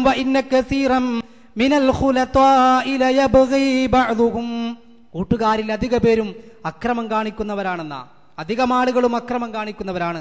അതാണായാലും പെണ്ണായാലും ശരി, ആളുകൾ ഒരുമിച്ച് ചേർന്നാൽ അവിടെ അക്രമം, അനീതി ഉണ്ടാവാൻ സാധ്യതയുണ്ട്. അതുകൊണ്ട് സൂക്ഷിക്കണം മോനെ എന്ന് നമ്മുടെ മക്കളോട് പറഞ്ഞു കൊടുക്കണം. നബി കരീം സല്ലല്ലാഹു അലൈഹി വസല്ലം വീണ്ടും വിശദീകരിച്ചു, വലാ തുസാഹിബ് ഇല്ലാ മുഅ്മിന, ഒരിക്കലും സത്യവിശ്വാസിയായ ഒരാളെയല്ലാതെ കൂട്ടുകാരനായി നീ സ്വീകരിക്കരുത് എന്ന് മഹാനായ നബി കരീം സല്ലല്ലാഹു അലൈഹി വസല്ലം. അതുകൊണ്ട് പ്രിയപ്പെട്ടവരെ, രക്ഷിതാക്കളെ നമ്മുടെ മക്കളോട് പറയണം, കൂട്ടുകാരെ തെരഞ്ഞെടുക്കുമ്പോ, കൂട്ടുകാരികളെ തെരഞ്ഞെടുക്കുമ്പോ പെൺമക്കളോട് പറയണം, ആൺകുട്ടികളോട് പറയണം, 5 നേരം നമസ്കരിക്കുന്ന കൂട്ടുകാരനാവണം. എവിടെ വെച്ചായാലും, ഏത് കളിയുടെ ടൈമായാലും, ഏത് കളിസ്ഥലത്ത് വെച്ചായാലും അള്ളാഹുവിന്റെ ഭവനത്തിൽ നിന്നുള്ള വിളി കേട്ടാൽ, ഹയ്യ അലസ്വലാ, ഹയ്യ അലൽ ഫല കേട്ടാൽ ആ കളി അവസാനിപ്പിച്ച്, ആ എല്ലാ പ്രോഗ്രാമുകളും അവസാനിച്ച് അള്ളാഹുവിന്റെ ഭവനത്തിലേക്ക് പോകാൻ ഒപ്പം കൂടുന്ന കൂട്ടുകാരെ, ഒപ്പം കൂടുന്ന കൂട്ടുകാരികളെ തിരഞ്ഞെടുക്കാൻ ആൺകുട്ടികളോടും പെൺകുട്ടികളോടും പ്രിയപ്പെട്ട രക്ഷിതാക്കളെ നാം പറഞ്ഞ് മനസ്സിലാക്കി കൊടുക്കണം. നോക്കൂ നിങ്ങൾ, മഹാനായ റസൂലുള്ളാഹി സ്വല്ലല്ലാഹു അലൈഹി വസല്ലമ കൂട്ടുകാരെ കുറിച്ച് ഒരുപാട് വിശദീകരിക്കുന്നുണ്ട്. അവിടെയൊക്കെയും രക്ഷിതാക്കളോടാണ് ഏറെ ശ്രദ്ധിക്കാൻ വേണ്ടി ആവശ്യപ്പെടുന്നത്. തന്റെ മകൻ ആരോടൊക്കെ സംസാരിക്കുന്നു, ആരോടൊപ്പം ചെലവഴിക്കുന്നു, ആരുമായിട്ടൊക്കെയാണ് ഇടപഴകുന്നത് എന്നുള്ള കാര്യത്തിൽ കൃത്യമായ ധാരണ ഒരു രക്ഷിതാവെന്ന നിലയിൽ, ഒരു പിതാവെന്ന നിലയിൽ, ഒരു മാതാവെന്ന നിലയിൽ നമുക്കെല്ലാവർക്കും ഉണ്ടായി തീരേണ്ടതുണ്ട്. എങ്കിൽ മാത്രമേ ഇരുലോകത്തും രക്ഷപ്പെടുന്ന മക്കളായി നമ്മുടെ മക്കൾ മാറുകയുള്ളൂ എന്ന യാഥാർത്ഥ്യം പ്രിയപ്പെട്ട രക്ഷിതാക്കളെ നാം മനസ്സിലാക്കേണ്ടതുണ്ട്. രക്ഷിതാക്കളെ നാം തിരിച്ചറിയണം. സമൂഹത്തിന്റെ പോക്ക് വല്ലാത്തൊരു അപകടത്തിലേക്കാണ്. ഇന്ന് സദാചാരത്തിന്റെ എല്ലാ അതിർവരമ്പുകളും തകർത്തുകൊണ്ട് ലംഘിച്ചുകൊണ്ട് പ്രത്യേകിച്ച് ലൈംഗികാരാജകത്വത്തിലേക്ക് നീങ്ങുന്ന ചെറുപ്പക്കാരുടെ എണ്ണം വർദ്ധിച്ചു കൊണ്ടിരിക്കുകയാണ് എന്ന യാഥാർത്ഥ്യം നാം തിരിച്ചറിയണം.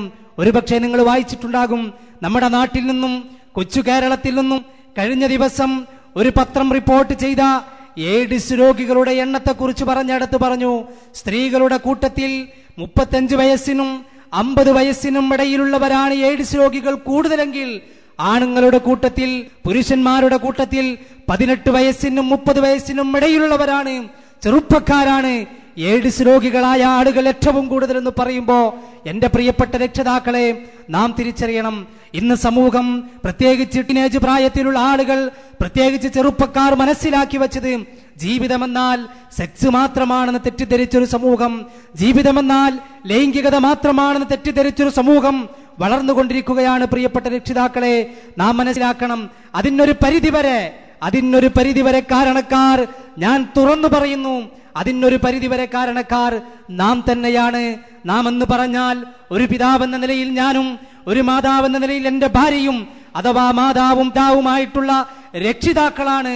നമ്മുടെ മക്കൾ, നമ്മുടെ സഹോദരങ്ങൾ ലൈംഗികാരാജകത്വത്തിലേക്ക്, അതേപോലെയുള്ള തിന്മകളിലേക്ക് നമ്മുടെ സമൂഹം കൂപ്പുകുത്തുന്നുവെങ്കിൽ, നമ്മുടെ സമൂഹം നടന്നെടുക്കുന്നുവെങ്കിൽ അതിന് ഏറ്റവും വലിയ കാരണക്കാർ പ്രിയപ്പെട്ട രക്ഷിതാക്കളെ നാം തന്നെയാണ്.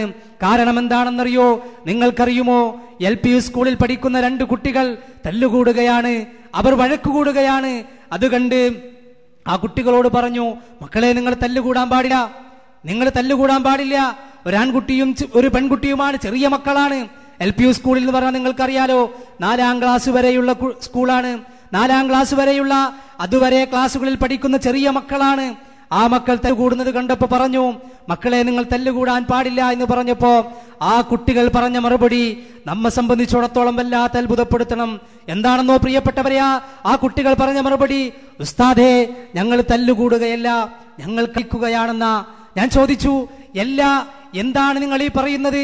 അധ്യാപകൻ ചോദിച്ചു, നിങ്ങൾ എന്താണ് ഈ പറയുന്നത്? നിങ്ങൾ തല്ലുകൂടുകയോ പരസ്പരം വസ്ത്രം വലിച്ചു കീറിക്കൊണ്ടാണോ, വലിച്ചു വെച്ചുകൊണ്ടാണോ നിങ്ങൾ തല്ലുകൂടുന്നത് എന്ന് ചോദിച്ചപ്പോ ആ കുട്ടി പറഞ്ഞ മറുപടി എന്താണെന്നറിയോ? ആ കളിയുടെ പേരെന്താണെന്നറിയോ? ആ കുട്ടി പറഞ്ഞത്, ഞങ്ങൾ കളിക്കുന്നത് പീഡനം കളിക്കുകയാണെന്നാണ്. പീഡനം കളിക്കുകയാണ് ഞങ്ങളെന്ന് LP സ്കൂളിൽ പഠിക്കുന്ന കുട്ടികൾ, ഒരാൺകുട്ടിയും ഒരു പെൺകുട്ടിയും പറഞ്ഞുവെങ്കിൽ പ്രിയപ്പെട്ട രക്ഷിതാക്കളെ നാം ചിന്തിക്കണം, നാം ആലോചിക്കണം. നമ്മുടെ മക്കൾക്ക് LP സ്കൂളിൽ പഠിക്കുന്ന 10 വയസ്സിന് താഴെ മാത്രം പ്രായമുള്ള നമ്മുടെ മക്കൾക്ക് അത്തരം ഒരു പദം തെറ്റായ രൂപത്തിൽ ഉപയോഗിക്കാൻ നമ്മുടെ മക്കൾക്ക് ആ പദം എവിടെ നിന്ന് കിട്ടിയെന്നതിന് നാം ഉത്തരം കണ്ടെത്തേണ്ടതുണ്ട്. പ്രിയപ്പെട്ടവരെ, ആലോചിച്ച് നോക്കൂ നിങ്ങൾ. ഇന്ന് നമ്മുടെ വീടിന്റെ അകത്തളങ്ങളിൽ സ്ഥാനം പിടിച്ചിരിക്കുന്ന ടിവികളും, അതേപോലെ തന്നെ നമ്മുടെ മക്കളുടെ ബെഡ്റൂമുകളിൽ, സ്വകാര്യ റൂമുകളിൽ നാം സ്ഥാപിച്ചു കൊടുത്തിട്ടുള്ള ഇന്റർനെറ്റ് സൗകര്യവും കമ്പ്യൂട്ടറും, അതേപോലെ തന്നെ അവരോടുള്ള വല്ലാത്ത സ്നേഹത്താൽ നാം വാങ്ങിക്കൊടുത്തിട്ടുള്ള മൊബൈലുകളും നമ്മുടെ മക്കളെ ഒരു പരിധിവരെ, അതല്ലെങ്കിൽ അതിനേക്കാൾ അപ്പുറത്തേക്ക് വഴിതെറ്റിക്കുന്നു എന്ന യാഥാർത്ഥ്യം പ്രിയപ്പെട്ടവരെ നാം തിരിച്ചറിയേണ്ടതുണ്ട്. ആലോചിച്ച് നോക്കൂ നിങ്ങൾ. ഇന്നെല്ലാവരുടെ വീട്ടിലും TV ഉണ്ട്, അല്ലേ? TV ഇല്ലാത്ത വീടുകളില്ല. TV വേണ്ട എന്നല്ല, അതെല്ലാം നന്മയ്ക്ക് വേണ്ടി ഉപയോഗിക്കാൻ. ഇന്റർനെറ്റ് വേണ്ട എന്നല്ല, അത് നന്മയ്ക്ക് വേണ്ടി ഉപയോഗിക്കാൻ. കമ്പ്യൂട്ടർ വേണ്ട എന്നല്ല, അത് നന്മയ്ക്ക് വേണ്ടി ഉപയോഗിക്കാൻ നാമും നമ്മുടെ മക്കളും ആ രൂപത്തിൽ കുടുംബത്തെ പ്രാപ്തമാക്കിയെടുക്കാൻ പ്രിയപ്പെട്ട രക്ഷിതാക്കളെ നമുക്ക് സാധിക്കുന്നില്ല എങ്കിൽ അതെല്ലാം തൽക്കാലം മാറ്റിവെക്കുകയാണ് നാം വേണ്ടത്. പലപ്പോഴും കേബിൾ കണക്ഷൻ എടുക്കുമ്പോ, പലപ്പോഴും TV വാങ്ങി വെക്കുമ്പോ നമ്മളെല്ലാം അവകാശപ്പെടാറ്, നല്ല നല്ല വാർത്തകൾ കാണണം, എനിക്ക് ഒരുപാട് ലോക വിവരങ്ങൾ അറിയാനുണ്ട്, അന്താരാഷ്ട്ര വർത്തമാനങ്ങൾ എനിക്കറിയണം, അതുകൊണ്ട് പഠിക്കണം, അത് മനസ്സിലാക്കണം എന്നുള്ള രൂപത്തിലാണ് പലപ്പോഴും പലരും TV വാങ്ങുന്നതും, അതേപോലെ തന്നെ കേബിൾ കണക്ഷൻ എടുക്കുന്നതും, അതേപോലെയുള്ള സൗകര്യങ്ങൾ ഉപയോഗപ്പെടുത്തുന്നതും. പക്ഷേ ആലോചിച്ച് നോക്കൂ നിങ്ങൾ, എത്ര ആളുകൾ വാർത്ത കാണാറുണ്ട്, എത്ര ആളുകൾ നന്മയ്ക്ക് വേണ്ടി ഉപയോഗിക്കാറുണ്ട്. പലപ്പോഴും സീരിയൽ കാണുന്നതിനിടയ്ക്ക്, പലപ്പോഴും സിനിമ കാണുന്നതിനിടയ്ക്ക് അതേ ചാനലിൽ വാർത്ത വന്നാൽ ഉടൻ തന്നെ മറ്റു ചാനലിലേക്ക് പോയി അവിടെയുള്ള സീരിയലും സിനിമയും കാണാനാണ് പലപ്പോഴും ഇതേ രൂപത്തിലുള്ള സൗകര്യങ്ങളൊക്കെ ഉപയോഗപ്പെടുത്തിക്കൊണ്ടിരിക്കുന്നത്. പ്രിയപ്പെട്ട രക്ഷിതാക്കളെ, നാം തിരിച്ചറിയണം, സിനിമയും സീരിയലും നമ്മുടെ കുടുംബത്തെയും നമ്മുടെ ഭാര്യയെയും നമ്മുടെ മക്കളെയും ഏറെ തെറ്റിലേക്ക് നയിച്ചു കൊണ്ടിരിക്കുന്നു എന്ന യാഥാർത്ഥ്യം നാം തിരിച്ചറിയേണ്ടതുണ്ട്. എന്ത് തോന്നിയാസങ്ങൾ കാണാനും എന്ത് തോന്നിയാസങ്ങൾ ആസ്വദിക്കാനും നമ്മുടെ ബെഡ്റൂമിൽ നമ്മുടെ വീടിന്റെ അകത്തളങ്ങളിൽ സൗകര്യം ഒരുക്കി കൊടുക്കുന്ന രക്ഷിതാക്കളെ നാം തിരിച്ചറിയണം. എന്താണെന്നറിയോ? ആ ടിവിയിലൂടെ നാം കാണാം, ആ സിനിമയിലൂടെ നാം കണ്ടുകൊണ്ടിരിക്കുന്ന ഓരോ വാചകവും ഓരോ സീനുകളും നാം അതിനെക്കുറിച്ച് ആലോചിക്കണം. എന്താണെന്നറിയുമോ? ഖിയാമത്ത് നാളിന്റെ അടയാളം നബി കരീം സല്ലല്ലാഹു അലൈഹി വസല്ലമ ഓരോന്നായി എണ്ണി പറഞ്ഞിടത്ത് നബി കരീം സല്ലല്ലാഹു അലൈഹി വസല്ലമ വിശദീകരിച്ചു. ലാ തഖൂമുസ്സാഅ ഹത്താ യതസാബദു. അല്ലാഹുവിന്റെ പ്രവാചകൻ സല്ലല്ലാഹു അലൈഹി വസല്ലമ പറയുകയാണ്, ലാ തഖൂമുസ്സാഅ, ഖിയാമത്ത് നാൾ സംഭവിക്കുകയേ ഇല്ല തന്നെ. ഹത്താ യതസാബദു. അല്ലാഹുവിന്റെ പ്രവാചകൻ സല്ലല്ലാഹു അലൈഹി വസല്ലമ വിശദീകരിച്ചു, കഴുതകൾ ഇണചേരും പോലെ മനുഷ്യന്മാർ ഇണചേരുന്നൊരു കാലഘട്ടം എന്റെ സമുദായത്തിൽ കടന്നു വരുന്നത് വരേക്കും എന്റെ സമുദായത്തിൽ അതല്ലെങ്കിൽ ഖിയാമത്ത് നാൾ സംഭവിക്കുകയില്ല തന്നെ. ഖിയാമത്ത് നാൾ സംഭവിക്കൂല. ഏതുവരെ? കഴുതകൾ ഇണചേരുന്നത് പോലെ മനുഷ്യന്മാർ ഇണചേരും. കഴുതകളെ സംബന്ധിച്ചിടത്തോളം അവയ്ക്ക് മറകൾ ആവശ്യമില്ല, അവയ്ക്ക് ബന്ധങ്ങൾ ആവശ്യമില്ല, അവയ്ക്ക് ബന്ധങ്ങൾ നോക്കേണ്ടതില്ല, അവയ്ക്ക് സന്ദർഭങ്ങൾ നോക്കേണ്ടതില്ല, അവയ്ക്ക് മറകൾ ആവശ്യമില്ല. അതേപോലെ നാണം നോക്കേണ്ടതില്ല, അതേപോലെ നാണം നോക്കാതെ, ലജ്ജയില്ലാതെ, മറ നോക്കാതെ, നിബന്ധനകൾ പാലിക്കാതെ, ബന്ധങ്ങൾ നോക്കാതെ മനുഷ്യന്മാർ പരസ്യമായി ബന്ധപ്പെടുന്ന ഇണചേരുന്നൊരു കാലഘട്ടം എന്റെ സമുദായത്തിലേക്ക് കടന്നു വരുമെന്ന് മഹാനായ അഷ്റഫുൽ ഹഖ് മുഹമ്മദ് മുസ്തഫ നബി കരീം സല്ലല്ലാഹു അലൈഹി വസല്ലമ പറഞ്ഞപ്പോ സ്വഹാബികളെ സംബന്ധിച്ചിടത്തോളം വല്ലാത്ത അത്ഭുതപ്പെട്ടു പോയി. അവർ ചോദിച്ചു, ഇന്ന ദാലിക ലകാഇനു യാ റസൂലല്ലാഹ്, അല്ലാഹുവിന്റെ പ്രവാചകരെ അങ്ങനെ സംഭവിക്കോ? മനുഷ്യന്മാർ അത്രയ്ക്കും തരംതാണ പരിപാടിയിലേക്ക് താഴ്ന്നു പോകോ? അത്രയ്ക്കും ലജ്ജയില്ലാത്തൊരു പരിപാടി മനുഷ്യന്മാർ ചെയ്യോ? പരസ്യമായി ഇണചേരാൻ മനുഷ്യന്മാർ തയ്യാറാവോ? എന്താണെന്നറിയുമോ പ്രിയപ്പെട്ടവരെ?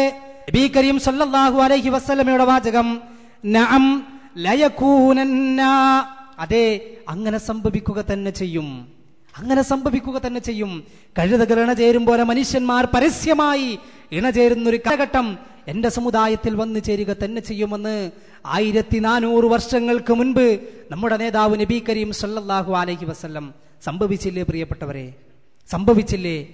ഇന്ന് വൈകിട്ട് ഒരു നായകനും നായികയുമാണെങ്കിൽ ഇന്ന് രാത്രിയിൽ മറ്റൊരു നായകന്റെ കൂടെ ഇന്ന് വൈകിട്ട് അഭിനയിച്ച നായിക അഭിനയിക്കുകയാണ്, നാളെ മറ്റൊരുത്തന്റെ കൂടെയാണ്.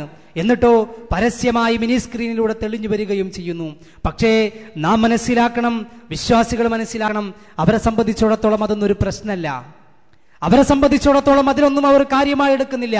പക്ഷേ നാം മനസ്സിലാക്കേണ്ട യാഥാർത്ഥ്യം, ബുദ്ധിയുണ്ടെന്ന് അവകാശപ്പെടുന്ന ലജ്ജയുള്ള മനുഷ്യന്മാരെ അത് കാണാൻ കുടുംബസമേതം ഭാര്യയുമായി, മക്കളുമായി, കൂട്ടുകാരുമായി, ബന്ധക്കാരുമായി, ഉമ്മയുമായി, ഉപ്പയുമായി ഒന്നിച്ചിരുന്നത് കണ്ടാസ്വദിക്കാൻ അതിനുവേണ്ടി മുതിരുന്ന രക്ഷിതാക്കളെ, പ്രിയപ്പെട്ട മാതാക്കളെ, പിതാക്കളെ, എവിടേക്കാണ് നാം സഞ്ചരിച്ചു കൊണ്ടിരിക്കുന്നത്? എവിടേക്കാണ് നമ്മുടെ കുടുംബത്തെ നാം കൊണ്ടുപോകുന്നത്? നമ്മുടെ ആഗ്രഹം എന്താ?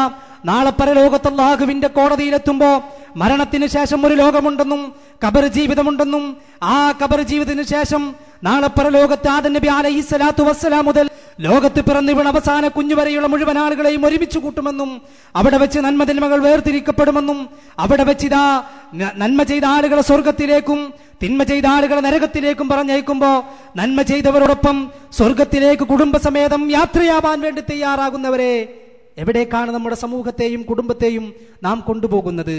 കണ്ണുകളെ താഴ്ത്താൻ വിശുദ്ധ ഖുർആൻ നമ്മെ പഠിപ്പിച്ചു, അല്ലേ? കണ്ണുകളെ താഴ്ത്താൻ അള്ളാഹുവിന്റെ പ്രവാചകൻ നബി കരീം സല്ലല്ലാഹു അലൈഹി വസല്ലമ പറഞ്ഞു, അശ്ലീലം കാണല്ലേ, അതാസ്വദിക്കല്ലേ.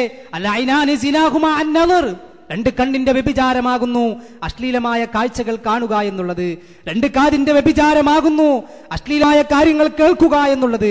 പക്ഷേ പ്രിയപ്പെട്ടവരെ, അള്ളാഹുവിന് ഇഷ്ടമില്ലാത്ത, അള്ളാഹു ഹറാമാക്കിയ എന്തെന്തൊക്കെ കാര്യങ്ങളാണ് ഇതിനേറെ എന്നോണം കേൾക്കുകയും ആസ്വദിച്ചുകൊണ്ട് ഇരിക്കുകയും ചെയ്യുന്നത് എന്ന് നാം ഒന്ന് ആലോചിക്കേണ്ടതുണ്ട്, അല്ലേ? നമുക്കെല്ലാവർക്കും അറിയാം മ്യൂസിക് ഹറാമാണെന്ന കാര്യത്തിൽ നമുക്കാർക്കും സംശയമില്ല.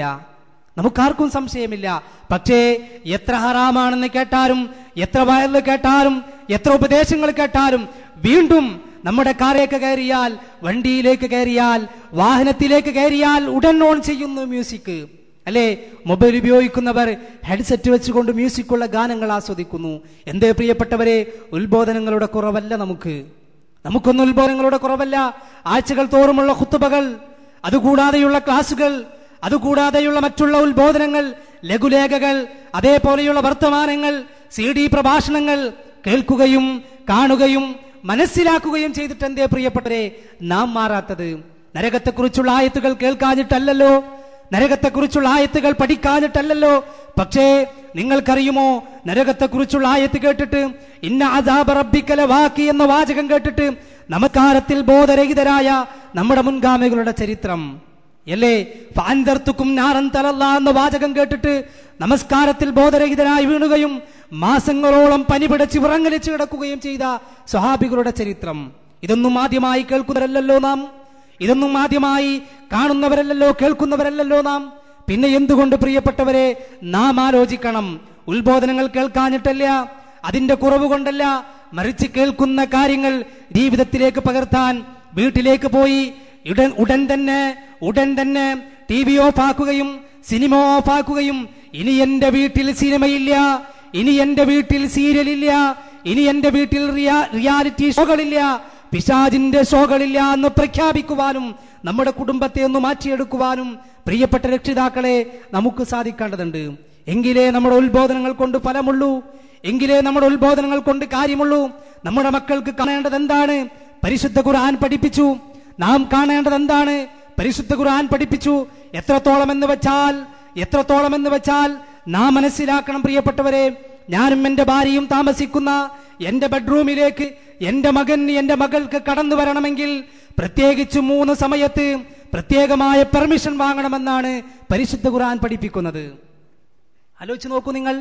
നാം മനസ്സിലാക്കണം, നിങ്ങളും നിങ്ങളുടെ ഭാര്യ താമസിക്കുന്ന ബെഡ്റൂമിലേക്ക് നിങ്ങളുടെ മകൾക്ക്, നിങ്ങളുടെ ചോരയിൽ പിറന്ന നിങ്ങളുടെ മക്കൾക്ക് കടന്നു വരണമെങ്കിൽ 3 സമയങ്ങളിൽ 3 സന്ദർഭങ്ങളിൽ പ്രത്യേകമായ പെർമിഷൻ വാങ്ങണമെന്ന് പഠിപ്പിച്ചു പരിശുദ്ധ ഖുർആൻ. ഏതാണ് ആ 3 സമയം? മിൻ ഖബ്രി സ്വലാത്തിൽ ഫജ്ർ, ഫജ്ർ നമസ്കാരത്തിന് മുൻപ്, അതേപോലെ തന്നെ വഹീന തളഊന സിയാബക്കും, ഉച്ചയിറക്കത്തിന്റെ സമയത്ത്, വമിൻ ബഅദി സ്വലാത്തിൽ ഇശാ, ഇശാ നമസ്കാരത്തിന് ശേഷം. എന്താണെന്നോ കാരണം? സലാസു ഔറാത്തിലക്കും, ആ സമയം മറച്ചുവെക്കേണ്ട പല ഭാഗങ്ങളും വെളിപ്പെടാൻ സാധ്യതയുള്ള, അഥവാ ഭാര്യയ്ക്കും ഭർത്താവിനും മാത്രം അവകാശപ്പെട്ട സ്വകാര്യ നിമിഷങ്ങളാകുന്നു അത് നമ്മുടെ മക്കള് കണ്ടുകൂടാ, അതിന് നമ്മുടെ മക്കള് സാക്ഷ്യം വഹിച്ചുകൂടാ. ആ രംഗം പോലും കാണാൻ പാടില്ല എന്നും അവിടെ പോലും കൃത്യമായ സൂക്ഷ്മത പാലിക്കണമെന്നും ഇസ്ലാം പഠിപ്പിക്കുന്നുവെങ്കിൽ, പരിശുദ്ധ ഖുർആൻ പഠിപ്പിക്കുന്നുവെങ്കിൽ, അതിനെയെല്ലാം കവച്ചു വെച്ചുകൊണ്ടല്ലേ പ്രിയപ്പെട്ടവരെ നമ്മുടെ മിനി സ്ക്രീനിൽ തെളിഞ്ഞുകൊണ്ടിരിക്കുന്ന കാര്യങ്ങൾ കാണാൻ നാം നമ്മുടെ മക്കൾക്ക് അനുവാദം നൽകുന്നത്. അതുകൊണ്ട് പ്രിയപ്പെട്ടവരെ, ഇന്ന് ഇവിടെ വെച്ചൊരു തീരുമാനമെടുക്കാൻ നമുക്ക് സാധിക്കണം. ഇന്ന് വരെ ഒരു പക്ഷെ കേട്ടിട്ടും, ഇന്ന് വരെ ഒരുപാട് ഉത്ബോധനങ്ങൾ കേട്ടിട്ടും ഒരു പക്ഷെ അലക്ഷ്യമായി കാണുകയും അതിനെയൊക്കെ തള്ളിക്കളയുകയും ചെയ്തുവെങ്കിൽ, ഞാൻ പറയുന്നു, നാളെ പരലോകത്ത് അല്ലാഹുവിന്റെ കോടതിയിൽ ഒരു വിഭാഗം ആളുകളെ നബി കരീം സല്ലല്ലാഹു അലൈഹി വസല്ലമ കണ്ടപ്പോ അവർ ഭയാനകമായ ശിക്ഷ ആസ്വദിച്ചു കൊണ്ടിരിക്കുന്നു. അവരെ കുറിച്ച് ചോദിച്ചു നബി കരീം സല്ലല്ലാഹു അലൈഹി വസല്ലം, ഇതാരാണ് പ്രവാചകരെ, ഇതാരാണ് പ്രവാചകൻ? നബി കരീം സല്ലല്ലാഹു അലൈഹി വസല്ലം മാലാഖയോട് ചോദിച്ചു. ഇതാരാണെന്ന് ചോദിച്ചപ്പോ നബി കരീം സല്ലല്ലാഹു അലൈഹി വസല്ലമയോട് പറഞ്ഞ മറുപടി എന്താണെന്നറിയോ? അവർ ഖുർആൻ പഠിക്കാത്തവരാണ് എന്നല്ല, അവർ നമസ്കരിക്കാത്തവരാണ് എന്നല്ല, അവർ ഖുർആൻ മനസ്സിലാക്കാത്തവരാണ് എന്നല്ല, മറിച്ച് ഖുർആൻ മനസ്സിലാക്കിയവരാണവർ, ഖുർആൻ ക്ലാസ്സിന് പങ്കെടുത്തവരാണവർ, ഖുതുബ കേട്ടവരാണവർ. പക്ഷേ കേട്ട കാര്യങ്ങൾ ജീവിതത്തിലേക്ക് പകർത്താൻ മറന്നുപോയവരാണവർ, കേട്ട കാര്യങ്ങൾ ജീവിതത്തിലേക്ക് കൊണ്ടുവരാൻ മറന്നുപോയവരാണവർ. അതുകൊണ്ടാണ് ഈ ഒരു പ്രയാസം അവർക്ക് അനുഭവിക്കേണ്ടി വന്നതെന്ന് അള്ളാഹുവിന്റെ പ്രവാചകനോട് നബി കരീം സല്ലല്ലാഹു അലൈഹി വസല്ലമയോട് ജിബ്രീൽ അലൈഹിസ്സലാത്തു വസ്സലാം പറഞ്ഞു കൊടുത്തതായി പ്രിയപ്പെട്ടവരെ നമുക്ക് കാണാൻ സാധിക്കും. അതുകൊണ്ട് പ്രിയപ്പെട്ടവരെ, നാം മനസ്സിലാക്കണം, നമ്മുടെ മക്കൾക്ക് ഏറ്റവും പ്രാധാന്യമായും ഏറ്റവും പ്രഥമമായും നാം കൊടുക്കേണ്ടത് അള്ളാഹുവെ കുറിച്ചുള്ള ബോധമാണ്. എവിടെ വെച്ചായാലും ശരി, ഏത് കൂരിരുട്ടിലായാലും ശരി, ഏത് പാറമടയിലായാലും ശരി, ഏത് ഒറ്റപ്പെട്ട സന്ദർഭത്തിലായാലും ശരി, അള്ളാഹനെ ഭയപ്പെടണം, അള്ളാഹുവിനെ സൂക്ഷിക്കണം. മഹാനായ ലുക്മാൻ അലൈഹിസ്സലാത്തു വസ്സലാം തന്റെ മകന് നൽകിയ ഒരുപാട് ഉപദേശങ്ങളുടെ കൂട്ടത്തിൽ അതാ അല്ലാഹു സുബ്ഹാനഹു വ തആല അദ്ദേഹത്തിന്റെ ഉപദേശം പഠിപ്പിക്കുന്നുണ്ട്. യാ ബുനയ്യ ഇന്നഹാ ഇൻ തകു മിസ്കാല ഹബ്ബത്തിൻ മിൻ ഖർദലിൻ ഫതകും ഫീ സുഖ്റത്തിൻ ഔ ഫിസ് സമാവാതി ഔ ഫിൽ അർളി യഅതി ബിഹല്ലാഹ് ഇന്നല്ലാഹ ലതീഫുൻ ഖബീർ. തന്റെ മകനെ വിളിച്ചുകൊണ്ട് പറയാണ്, യാ ബുനയ്യ, യാ ബുനയ്യ, പൊന്നു മകനെ, നീ അല്ലാഹുവിനെ സൂക്ഷിക്കണം. എത്രത്തോളം എന്ന് വെച്ചാൽ ഇന്നഹാ ഇൻ തകു മിസ്കാല ഹബ്ബത്തിൻ മിൻ ഖർദലിൻ ഫതകും ഫീ സുഖ്റത്തിൻ ഔ ഫിസ് സമാവാതി ഔ ഫിൽ അർളി യഅതി ബിഹല്ലാഹ്. നീ ചെയ്യുന്നൊരു തിന്മ അത് നിസ്സാരമായിരിക്കാം. എത്രത്തോളം? ഒരു കടുകുമണിയോളം നിസ്സാരമായിരിക്കാം. അതാര് കാണാതെ, ഒരാളും അറിയാതെ കൂരാക്കൂരിരുട്ടിൽ വെച്ച് നീ ചെയ്തതായിരിക്കാം. അത് പാറമടയിൽ കൊണ്ടൊളിപ്പിച്ചു വെച്ചാലും ശരി, ആകാശഭൂമിക്കടയിൽ എവിടെ കൊണ്ടുപോയി വെച്ചാലും ശരി,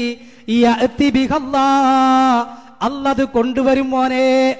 നമ്മുടെ മക്കളോട് നമ്മൾ പറഞ്ഞു, പ്രിയപ്പെട്ടവരെ, നമ്മുടെ മക്കളോട് നമ്മൾ പറഞ്ഞു, മൊബൈൽ ഉപയോഗിക്കുമ്പോൾ, ഇന്റർനെറ്റ് ഉപയോഗിക്കുമ്പോൾ, ആ ഇന്റർനെറ്റ് അവരുടെ റൂമിൽ, സ്വകാര്യ റൂമിൽ ഇരുന്ന് കൊണ്ട് ചാറ്റ് ചെയ്യുമ്പോൾ, യൂട്യൂബിലൂടെ സഞ്ചരിക്കുമ്പോൾ, മൗസ് ചലിപ്പിക്കുമ്പോൾ, മോനെ അള്ളാനെ സൂക്ഷിക്കണം, മോനെ റബ്ബിനെ സൂക്ഷിക്കണം.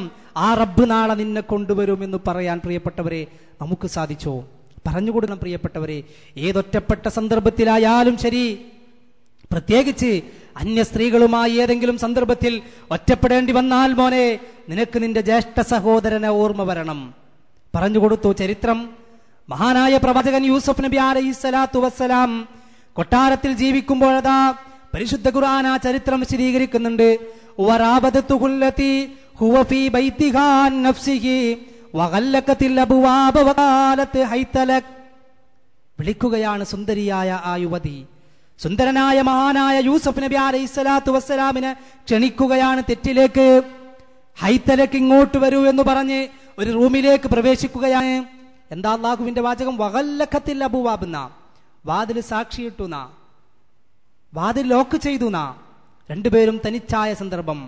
ആ സമയത്തതാ നമ്മുടെ നേതാവ് യൂസുഫ് അലൈഹിസ്സലാത്തു വസ്സലാം അല്ലാഹുവോട് പറയുന്നു, ഖാല മആദല്ലാഹ്, ഖാല മആദല്ലാഹ്, അല്ലാഹുവേ നിന്നിൽ ഞാൻ അഭയം തേടുന്നു എന്ന് നമ്മുടെ മക്കൾ പറയോ പ്രിയപ്പെട്ടവരെ?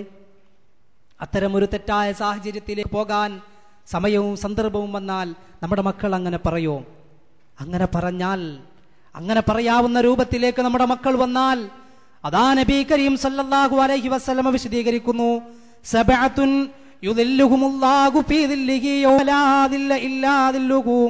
നാളെ പരലോകത്ത് അല്ലാഹുവിന്റെ കോടതിയിൽ 7 വിഭാഗം ആളുകൾക്ക് പടച്ച തമ്പുരാൻ പ്രത്യേകമായ തണലിട്ട് കൊടുക്കുമ്പോ അതിലൊരു വിഭാഗത്തെ പ്രത്യേകമായി കൊണ്ട് നബി കരീം സല്ലല്ലാഹു അലൈഹി വസല്ലം പഠിപ്പിച്ചു. വറജുലുൻ, ഒരു പുരുഷനാണവൻ. എന്താണ് ആ പുരുഷന്റെ പ്രത്യേകത? ദഅതുഹു ഇംറഅത്തുൻ ദാതു മുൻസിബിൻ വജമാൽ. ആ പുരുഷനെ യഥാ നല്ല തറവാടിത്തമുള്ള, നല്ല സൗന്ദര്യമുള്ള ഒരു പെണ്ണ്, ഒരു യുവതി ക്ഷണിക്കുകയാണ് തെറ്റിലേക്ക്.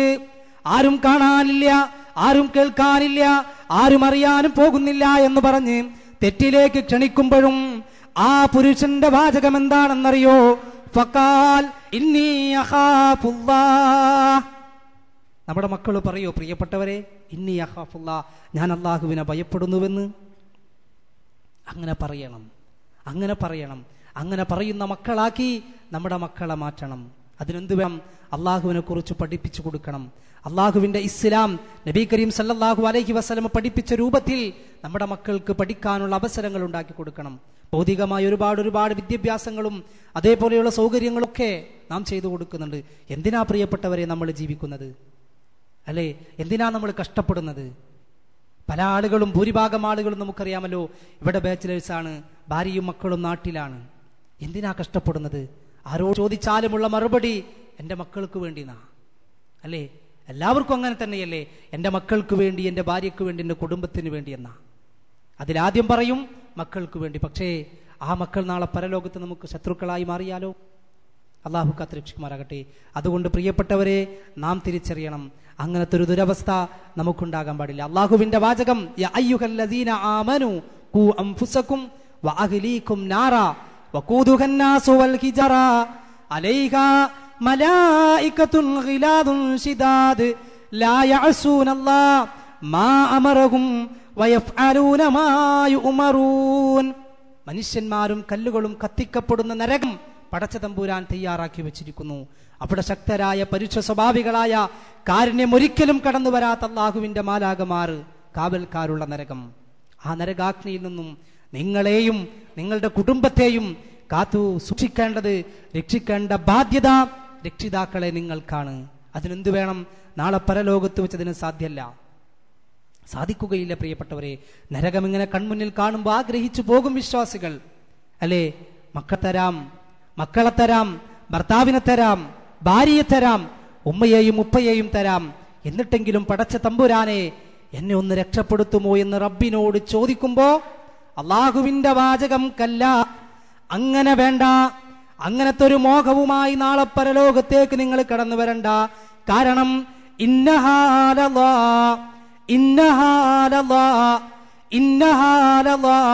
അള്ളാഹുവിന്റെ വാചകമാണ്. തീർച്ചയായും നരകം അത് ആളിക്കത്തുന്ന തീയാണ്. തലയോട്ടി പോലും ഉരിച്ചു കളയുന്ന അതിഭീകരമായ തീയാണ്, ഭയാനകമായ തീയാണ്.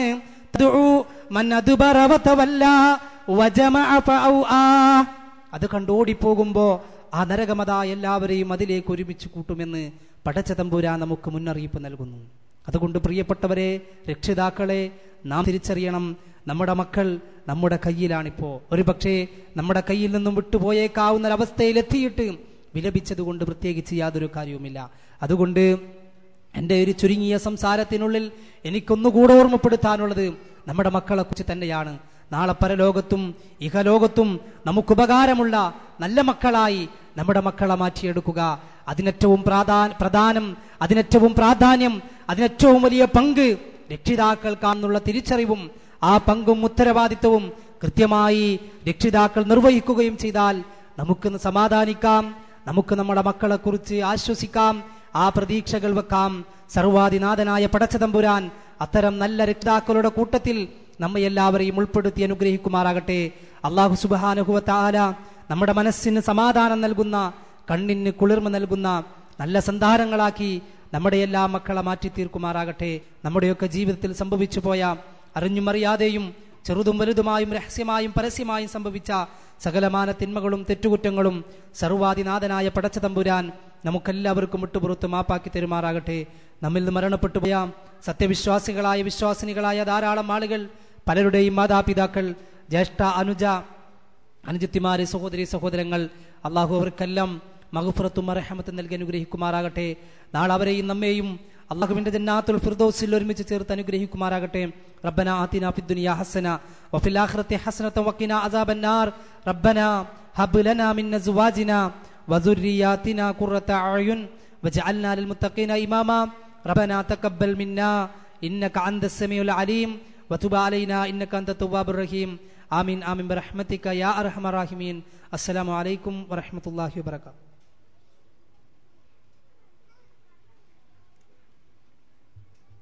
ജസാക്കമുല്ലാഹ് ഖൈറുൽ ജസാ യാ ഷമീർ. അടുത്തതായി വിഷയം അവതരിപ്പിച്ച് സംസാരിക്കുന്നതിന് വേണ്ടി മുസ്ലിയാർ അവരെ ക്ഷണിക്കുന്നു.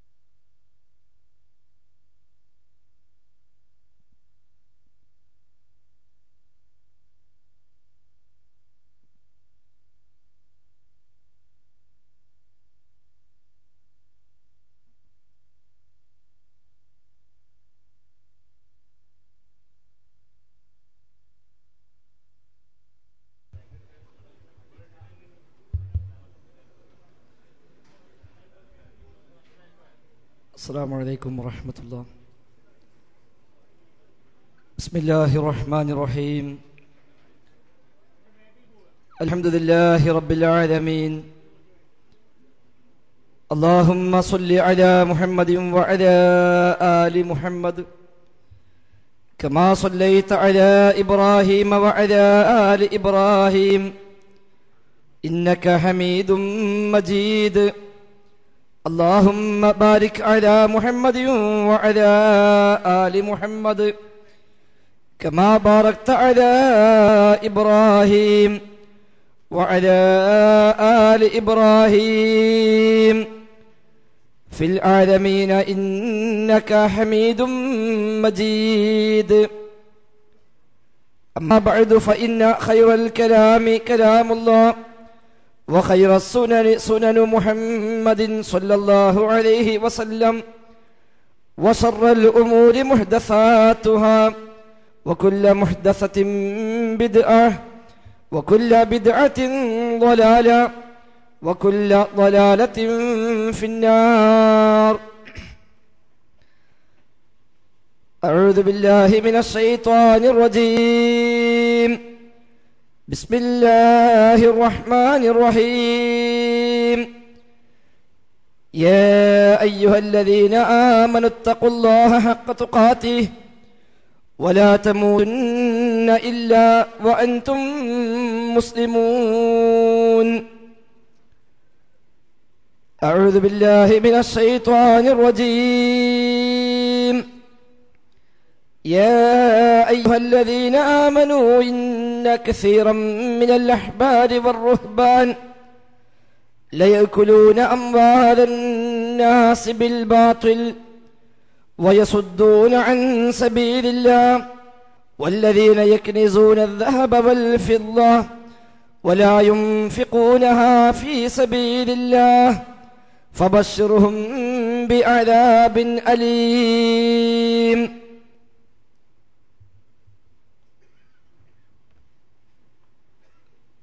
സ്നേഹം നിറഞ്ഞ രക്ഷിതാക്കളെ, സഹോദരി സഹോദരന്മാരെ, സഹപ്രവർത്തകരെ, അല്ലാഹു സുബ്ഹാനഹു വ തആലയുടെ വിധി വിലക്കുകൾ പരമാവധി പാലിക്കാൻ ശ്രമിച്ചുകൊണ്ട് മുത്തഖീങ്ങളായി ജീവിക്കണേ എന്ന് പ്രത്യേകമായി ശ്രദ്ധയിൽപ്പെടുത്തുകയാണ്. റബ്ബ് സുബ്ഹാനഹു വ തആല ജീവിതാവസാനം വരെ തഖ്വയോടെ ജീവിക്കുവാനും അവന്റെ ദീനിന് വേണ്ടി ആത്മാർത്ഥമായി പ്രവർത്തിക്കുവാനും ഈമാനോടുകൂടി മരിക്കുവാനുമുള്ള തൗഫീഖ് നൽകി നമ്മെ അനുഗ്രഹിക്കുമാറാവട്ടെ. നാളെ പാരത്രികമായ ലോകത്ത് പടച്ച റബ്ബിന്റെ ജന്നത്തുൽ ഫിർദൗസിൽ അവന്റെ അംബിയാഇന്റെയും ഔലിയാഇന്റെയും സുദീഖുകളുടെയും ശുഹദാഇന്റെയും സ്വാലിഹികളുടെയും കൂടെ ഒരിടം നൽകി സാധുക്കളായ നമ്മെ പടച്ച റബ്ബ് അനുഗ്രഹിക്കുമാറാവട്ടെ.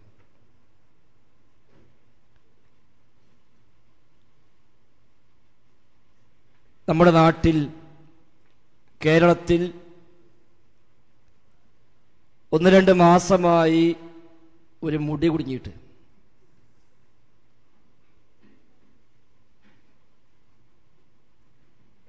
അപ്പൊ അതിനൊരു പരിഹാരം ആവശ്യമാണ്. യാഥാർത്ഥ്യം ആളുകളെ ബോധ്യപ്പെടുത്തേണ്ടതുണ്ട് എന്നതുകൊണ്ടാണ് ഇത്തരമൊരു വിഷയം മുടി ജീർണതയുടെ പുതിയ രൂപം എന്ന പേരിൽ ഇവിടെ പ്രത്യേകമായി ഇതിന് സംഘാടകർ തിരഞ്ഞെടുത്തത്. എല്ലാ കാലത്തും പൗരോഹിത്യം ആഗ്രഹിക്കാറുള്ളത് സമൂഹമെന്നും ജീർണതയിൽ തന്നെ കഴിഞ്ഞുകൂടണമെന്നത് തന്നെയാണ്. കാരണം സമൂഹത്തെ ചൂഷണം ചെയ്ത് അതിലൂടെ ഭൗതികമായ താല്പര്യങ്ങൾ നേടിയെടുക്കാൻ ആഗ്രഹിക്കുന്ന പൗരോഹിത്യത്തിന് ഈ സമൂഹം ബോധവാന്മാരാവാതിരിക്കുക എന്ന് തന്നെയാണ് ഏറ്റവും വലിയ ആവശ്യമായി ലക്ഷ്യമായി അവർ കാണുന്നത്. സമൂഹം എത്ര കണ്ട് ബോധവാന്മാരാകുന്നുവോ അത്ര കണ്ട് പൗരോഹിത്യത്തിന്റെ ചൂഷണ മനോഭാവങ്ങൾ, കച്ചവട താല്പര്യങ്ങൾ നിർവഹിക്കപ്പെടാൻ പറ്റാതെ പോകുമെന്നത് ഒരു വസ്തുതയാണ്. എന്താ ശബ്ദം കുറഞ്ഞല്ലോ? വല്ല കളിക്കണ്ട, ഈ സംഘാടകർക്ക് ആത്മാർത്ഥ കൂടിയുള്ള കുഴപ്പമാണ്. ഇതുവരെ ഉഷാറായിരുന്നു. കഴിഞ്ഞകാല സമുദായങ്ങൾ തൗറാത്തിന്റെയും ഇഞ്ചീലിന്റെയും അനുയായികളായ ജൂതക്രിസ്ത്യാനികൾ ആ ക്രിസ്ത്യാനികളെ വിശുദ്ധ ഖുർആൻ പരിചയപ്പെടുത്തിയപ്പോൾ അവിടെയും ഖുർആൻ എടുത്തു പറഞ്ഞത് ആ സമൂഹത്തിന്റെ അറിവില്ലായ്മയാണ്, ആ സമൂഹത്തിന്റെ ജീർണതയാണ് അന്നത്തെ പുരോഹിതന്മാർ ചൂഷണ മാർഗമായി സ്വീകരിച്ചത് എന്നാണ്. മുൻകാല വേദക്കാരെ കുറിച്ച് പറയുമ്പോൾ ഖുർആൻ എടുത്തു പറഞ്ഞ ഒരുപാട് വചനങ്ങൾ, അവയിലൊക്കെ ആവർത്തിച്ച് ഖുർആൻ പഠിപ്പിച്ചു ഒരാശയം. ഉദാഹരണമായി വിശുദ്ധ ഖുർആൻ പറഞ്ഞു, ജൂതക്രിസ്ത്യാനികളായ ആളുകൾ വമിൻഹും ഉമ്മിയൂൻ ലാ യഅലമൂനൽ കിതാബ ഇല്ലാ അമാനി വഇൻഹും ഇല്ലാ യദുന്നൂൻ. തൗറാത്തിന്റെയും ഇഞ്ചീലിന്റെയും അനുയായികൾ. വമിൻഹും ഉമ്മിയൂൻ, ആ സമൂഹങ്ങളിൽ നിരക്ഷരന്മാരുണ്ടായി, ഉമ്മിയീങ്ങളുണ്ടായി, കേവലം എഴുത്തുമാരെയും അറിയാത്ത നിരക്ഷരന്മാരെ എല്ലാം ഉദ്ദേശിക്കുന്നത്. പകരം വേദഗ്രന്ഥത്തിന്റെ കാര്യത്തിൽ ദൈവികമായ കിതാബിന്റെ വിഷയത്തിലുള്ള ഉമ്മിയീങ്ങൾ, നിരക്ഷരന്മാർ, അഥവാ ലാ യഅലമൂനൽ കിതാബ ഇല്ലാ അമാനിയ വഇൻഹും ലാ യദുന്നൂൻ, വേദഗ്രന്ഥത്തെക്കുറിച്ച് കിതാബിനെക്കുറിച്ച് ഏതാനും ധാരണകളല്ലാതെ ഊഹങ്ങളല്ലാതെ മറ്റൊന്നും അറിയാത്ത, എന്താണ് തൗറാത്തിലുള്ളത്, എന്താണ് ഇഞ്ചീലിലുള്ളത്, എന്താ റബ്ബ് പഠിപ്പിച്ചത് എന്നറിയാത്ത ചില ഊഹങ്ങൾ മാത്രമുള്ള കിതാബിൽ അങ്ങനെയൊക്കെ ആയിരിക്കും, ഇങ്ങനെയൊക്കെ ഉണ്ടാകുമെന്ന് ധാരണ വെച്ച് പുലർത്തുന്ന ചില ഉമ്മിയീങ്ങൾ, നിരക്ഷരന്മാർ ആ സമൂഹങ്ങളിൽ ഉണ്ടായി വന്നു. അതുണ്ടായി വന്നപ്പോൾ സ്വാഭാവികമായും ആ സമൂഹത്തെ ചൂഷണം ചെയ്യാൻ പൗരോഹിത്യം കടന്നു വന്നു. അതാണ് ശേഷമുള്ള വചനത്തിൽ ഖുർആൻ വ്യക്തമാക്കിയത്. ഫവൈലുൽ ലില്ലദീന യക്തുബൂനൽ കിതാബ ബിഐദീഹിം ثم يقولون هذا من عند الله ليشتروا به ثمنا قليلا. അവിടെ സ്വന്തം കരങ്ങളാൽ കിതാബ് എഴുതിയുണ്ടാക്കി, നിയമമുണ്ടാക്കി, ഇതെല്ലാം ദൈവീകമാണെന്ന് പറഞ്ഞ് ആ സമൂഹത്തെ പറഞ്ഞു പറ്റിച്ചിട്ട് ലിയസ്തറൂ ബിഹി സമനം ഖലീല, തുച്ഛമായ വിലക്ക് അത് കച്ചവടം ചെയ്യാൻ, തുച്ഛമായ നേട്ടങ്ങൾ നേടിയെടുക്കാനായി ശ്രമിക്കുന്ന ആളുകൾ രംഗത്ത് വന്നു. അത്തരക്കാർക്ക് നാശമെന്നാണല്ലോ ശേഷമുള്ള ആയത്തില് ഖുർആൻ വ്യക്തമാക്കിയത്. അപ്പൊ സമുദായം വേദഗ്രന്ഥം പഠിക്കാത്തവരായി മാറുമ്പോൾ, കിതാബുമായി ബന്ധമില്ലാത്ത പരിചയമില്ലാത്തവരായി അധപതിക്കുമ്പോഴാണ് പൗരോഹിത്യം കടന്നു വരുന്നത്. അതുകൊണ്ട് തന്നെ പൗരോഹിത്യത്തിന്റെ ആവശ്യം എന്നും ഈ സമുദായം കിതാബുമായി ബന്ധമില്ലാത്ത, ഖുർആനുമായി വേദഗ്രന്ഥവുമായി ബന്ധമില്ലാത്തവരായി തുടരാൻ തന്നെയാണ് എല്ലാ കാലത്തുമുള്ള പുരോഹിതന്മാർ ശ്രമിക്കാറുള്ളത്. ഈ സമുദായത്തിലും അങ്ങനെ തന്നെയാണ് നാം കാണുന്നത്. വിശുദ്ധ ഖുർആൻ പഠിക്കേണ്ടതില്ല എന്ന് പുസ്തകം എഴുതി പ്രചരിപ്പിക്കപ്പെട്ട നാട്ടിൽ നിന്നാണല്ലോ നമ്മളൊക്കെ ഇങ്ങോട്ട് കയറിയത്. തഹ്രീറുൽ ഇഖ്വാൻ മിൻ തർജമത്തിൽ ഖുർആൻ എന്ന കുപ്രസിദ്ധമായ പുസ്തകത്തിലൂടെ ഇ.കെ. ഹസൻ മുസ്ലിയാർ എഴുതി വെച്ചു, സാധാരണക്കാർക്ക് ഖുർആനുമായി കാര്യമായ ബന്ധമൊന്നും ആവശ്യമില്ല എന്ന ആശയം അയാൾ എഴുതി വെച്ചു. വിശുദ്ധ ഖുർആന്റെ അർത്ഥവും പൊതുജനങ്ങളുമായുള്ള ബന്ധവും എന്ന പേരിൽ പ്രത്യേകമായ ഒരു അധ്യായം തന്നെ കൊടുത്തിട്ട് ആ അധ്യായത്തെ അദ്ദേഹം എഴുതി വെച്ചത്, സാധാരണക്കാർ ഖുർആനിൽ ഓതൽ നിർബന്ധമായത് ഫാത്തിഹ സൂറത്ത് മാത്രമാണ്.